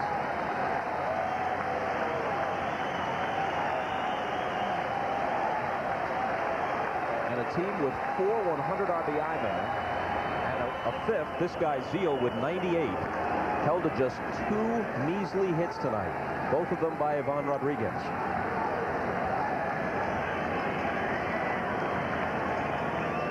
And I definitely didn't believe that they could shut the Rangers down totally as they have done. The 1-2 pitch. Misses 2-2.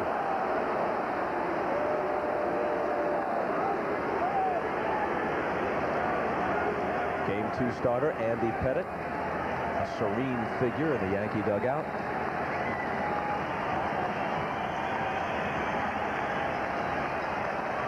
Nelson's 2-2 pitch, full count. The veteran Nelson is 32 years old. Was with the Mariners from 92 to 95. With the Yankees the second half of the decade. 6'8", 235. in his 8th big league season. And he walked Sele to prolong the 9th. Nelson was 2-1 this year. His ERA was 4.15. Basically used in middle relief or as a setup man. First baseman,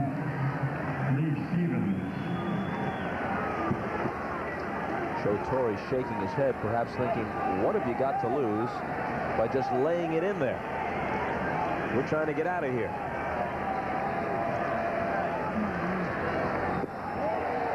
Swing and a miss by Lee Stevens. Manager never likes to see a guy walk hitters when you have a large lead.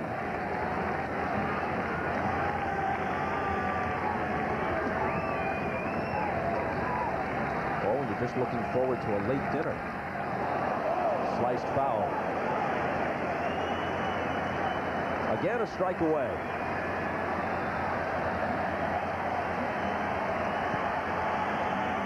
This game is at 3 hours and 36 minutes and counting. Not a minute of it much fun for Johnny Oates.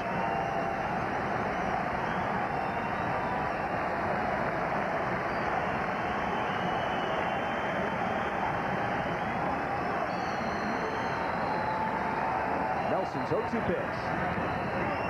In the air to center. It's fitting that Bernie Williams should end it.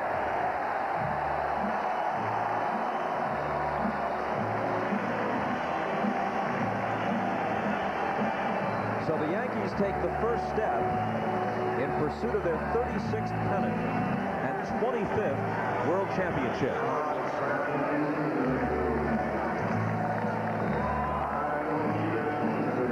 The customary Frank Sinatra serenade.